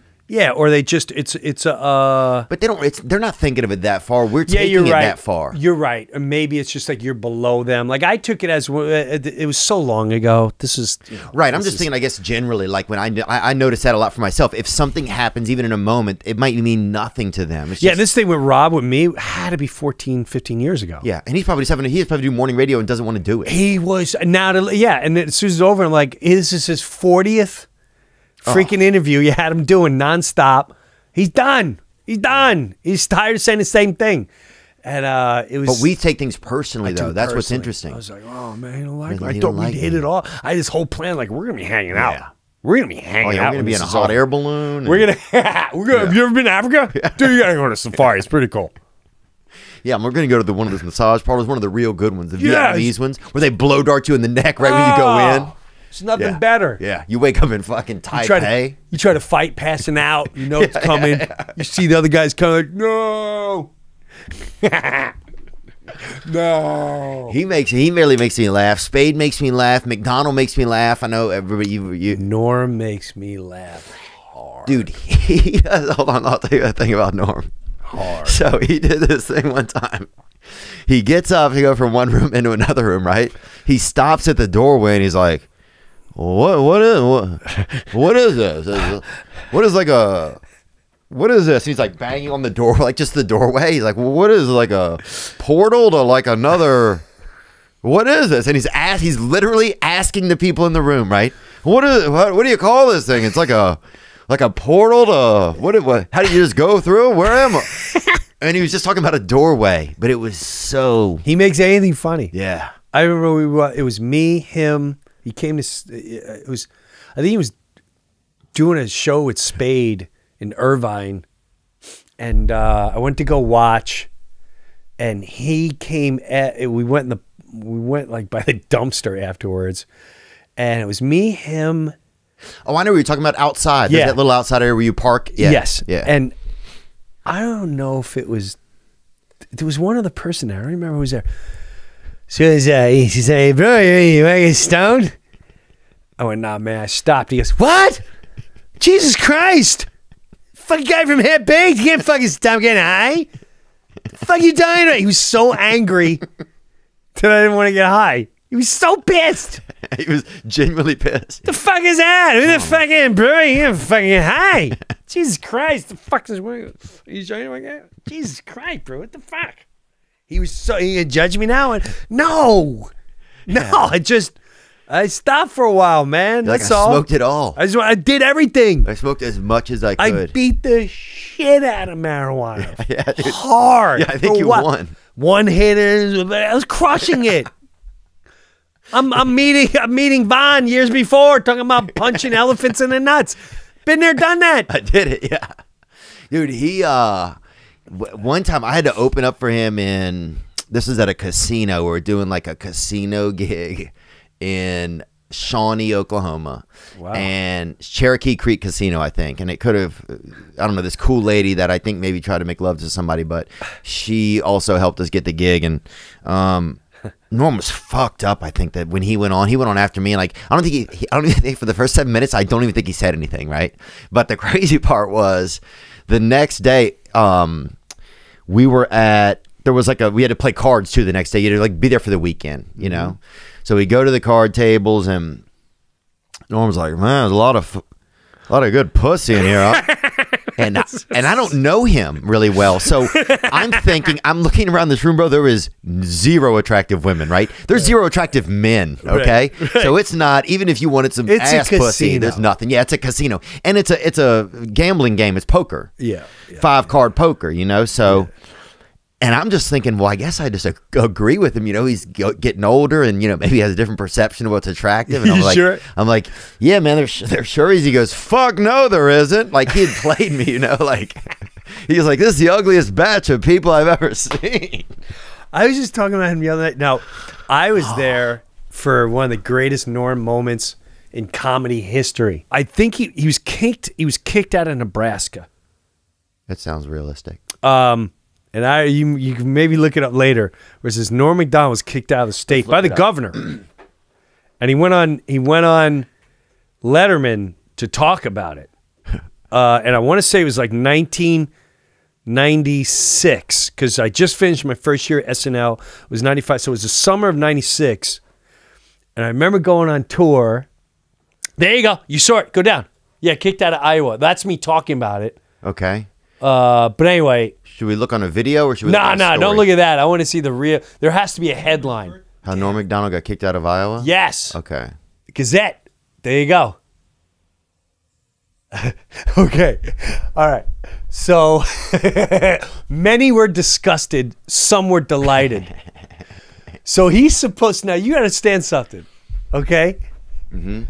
This is the first time me touring with a star. Okay. We go to the airport and people are like, oh my God, you're Norm MacDonald. Like, wow, this is everywhere we went. Oh my God, you're Norm MacDonald. We show up at the university. He's like, I got to go golfing with the fucking governor tomorrow. They made me fucking golf.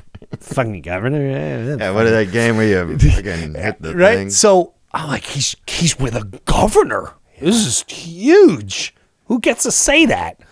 So it's me, Daryl Hammond, and him. And you both you guys went? We're on the gig. Okay. We're going out. He's telling us. Hammond, yes. And so we get to the gig, and is packed.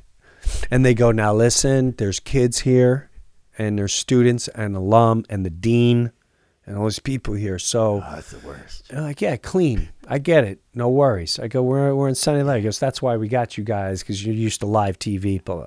So Daryl goes up first, does his 20 minutes, does impressions, does his comedy. Hilarious. Mm-hmm. I go up, do my 20, feel great, crush it. Norm goes up. I'm not even exaggerating. The first thing he says, he goes up, he goes, It's like, I'm preparing. I'm like, this is going to launch my career. Are you kidding me? This is going to be huge. I'm going to be all. he goes, fucking, where the fuck are we? First person to even curse. Right? I went, oh, shit, he cursed. And he goes, so if you're gay, would you rather be the ass guy or the dick guy? This is what he starts off with. So I go, Daryl, you gotta come see this. And he's going, and he won't stop. He's like, Daryl's just being depressed in the back. Because if you're the ass guy, why do you want to be the ass guy? Oh, first of all, he's going on. People are grabbing their kids, running up the aisle. I never saw a place clear out. It looked like a fire alarm was going off. But the college students were staying, and they were howling with laughter. And one thing, and then in the middle, after about 15 minutes, he goes, Jesus Christ, what do you want? Fucking airplane jokes? You want fucking 7-Eleven jokes? Jesus Christ, fuck out of here. So the next day, in the paper, USA Today or the Gazette, they're like, Norm MacDonald's out. Wow. Governor wants him out of the state. Governor wants him. Get out of my state. But to witness that was, I have so many Norm moments in my life. My first press conference with Norm was, they prepped us into like, you got to speak, and it's live, and it'll be BBC. And he's a bigger star than you, so you have to sit there and kind of pay. You have to be. It was him and Spade right next to me. So you have to be second fiddle at the moment, or were you? Yeah, man. I'm the new kid on the block. We're all a new cast. It's an all new cast except for Spade, Tim Meadows, and Norm MacDonald. Wow.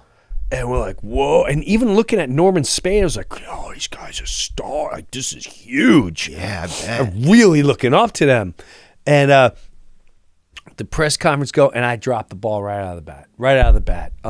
They asked me, the head of NBC who fought for me to be there, goes, Jim, what was it like growing up watching SNL? And now you're here, you're from New York, and now a fellow New Yorker.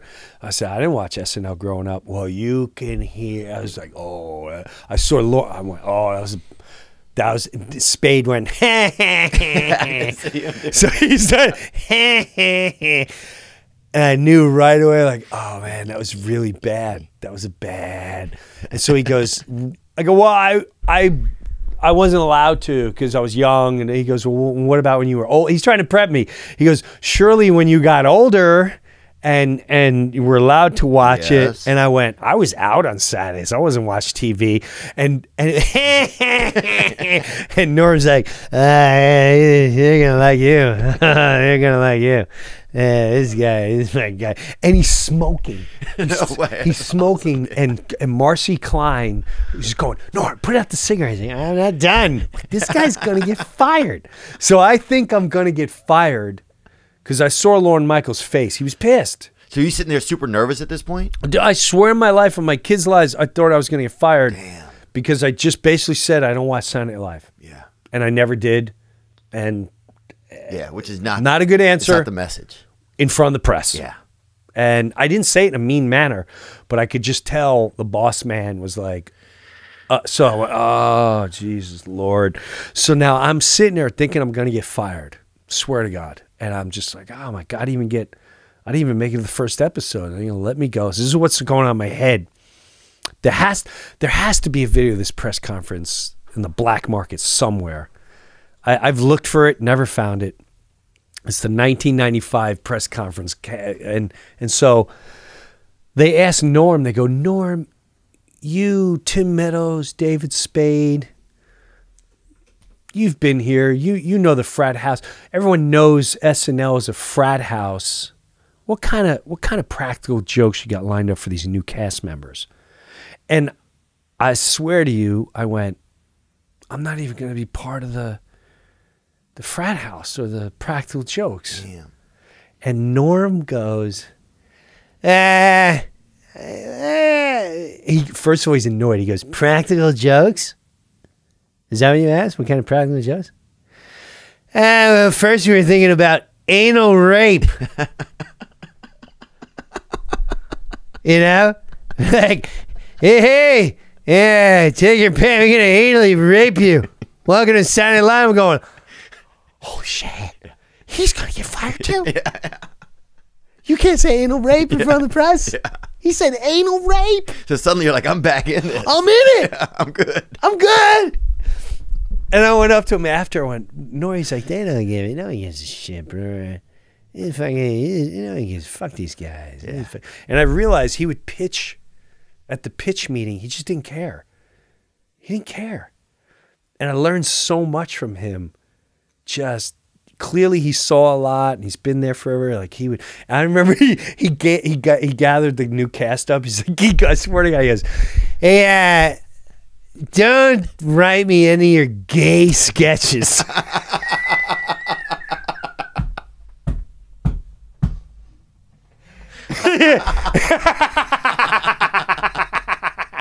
He goes, I'm telling you right now, when I do a sketch, it's getting you on. But don't put me in any of your gay little sketches.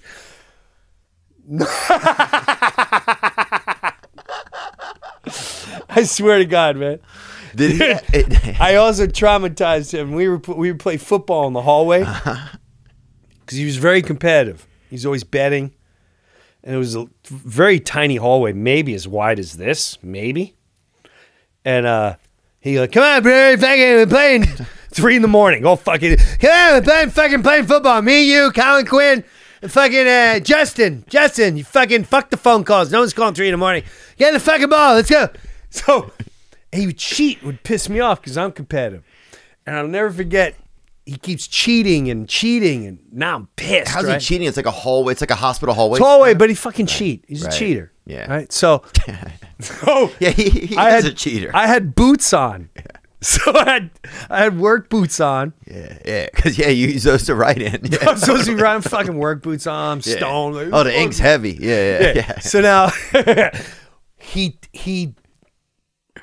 cheated. I caught the ball, and then he grabbed it and pulled it from me. He's like, hey, fumbled! And he starts running the other way. I'll never forget. I fucking kicked him as he's running in his calf. I went, pow!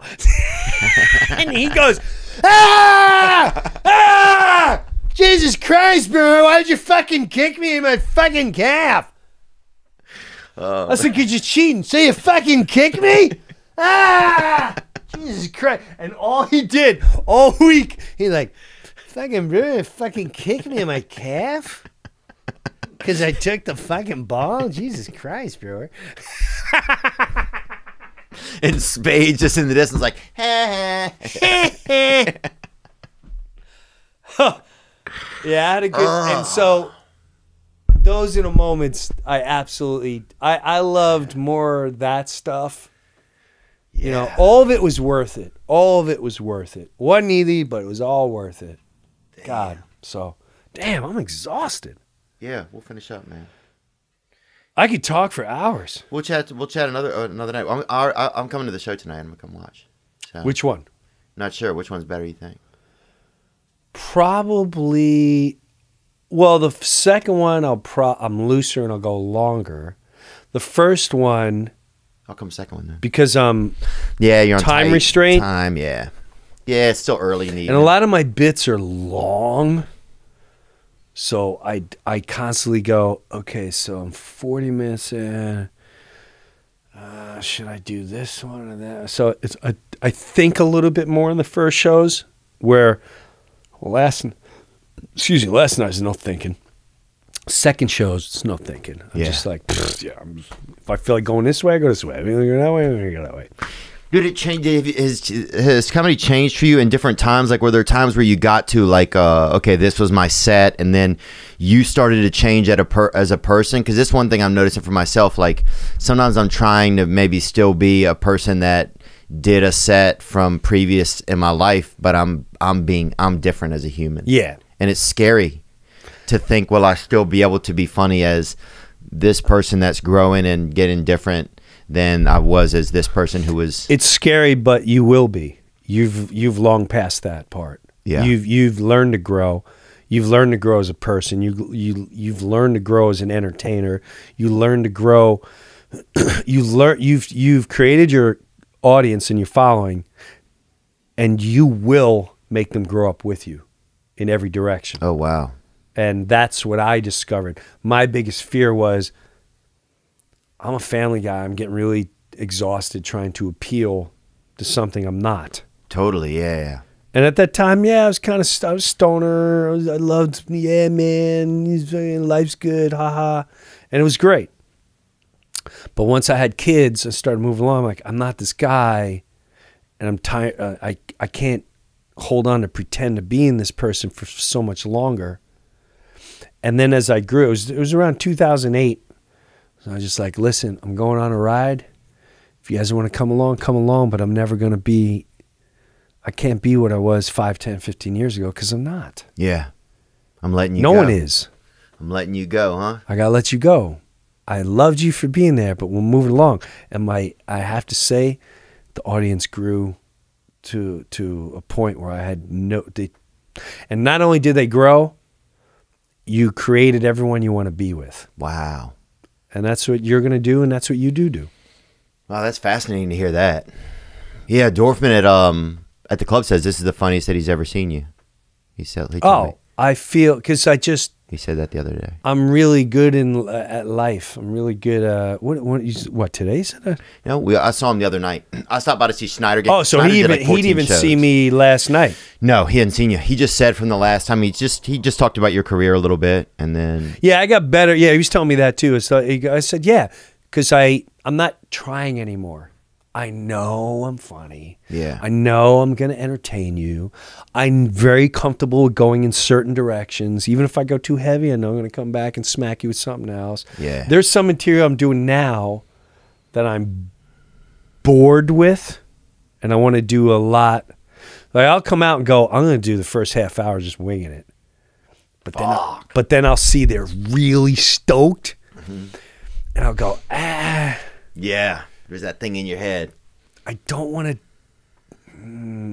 I don't know if this is the crowd to take the chance with. I don't want to waste. They're like this, and the last thing I want to do is bring them here, and then bring them back. And so, it's a constant mind game. My show, every show's different.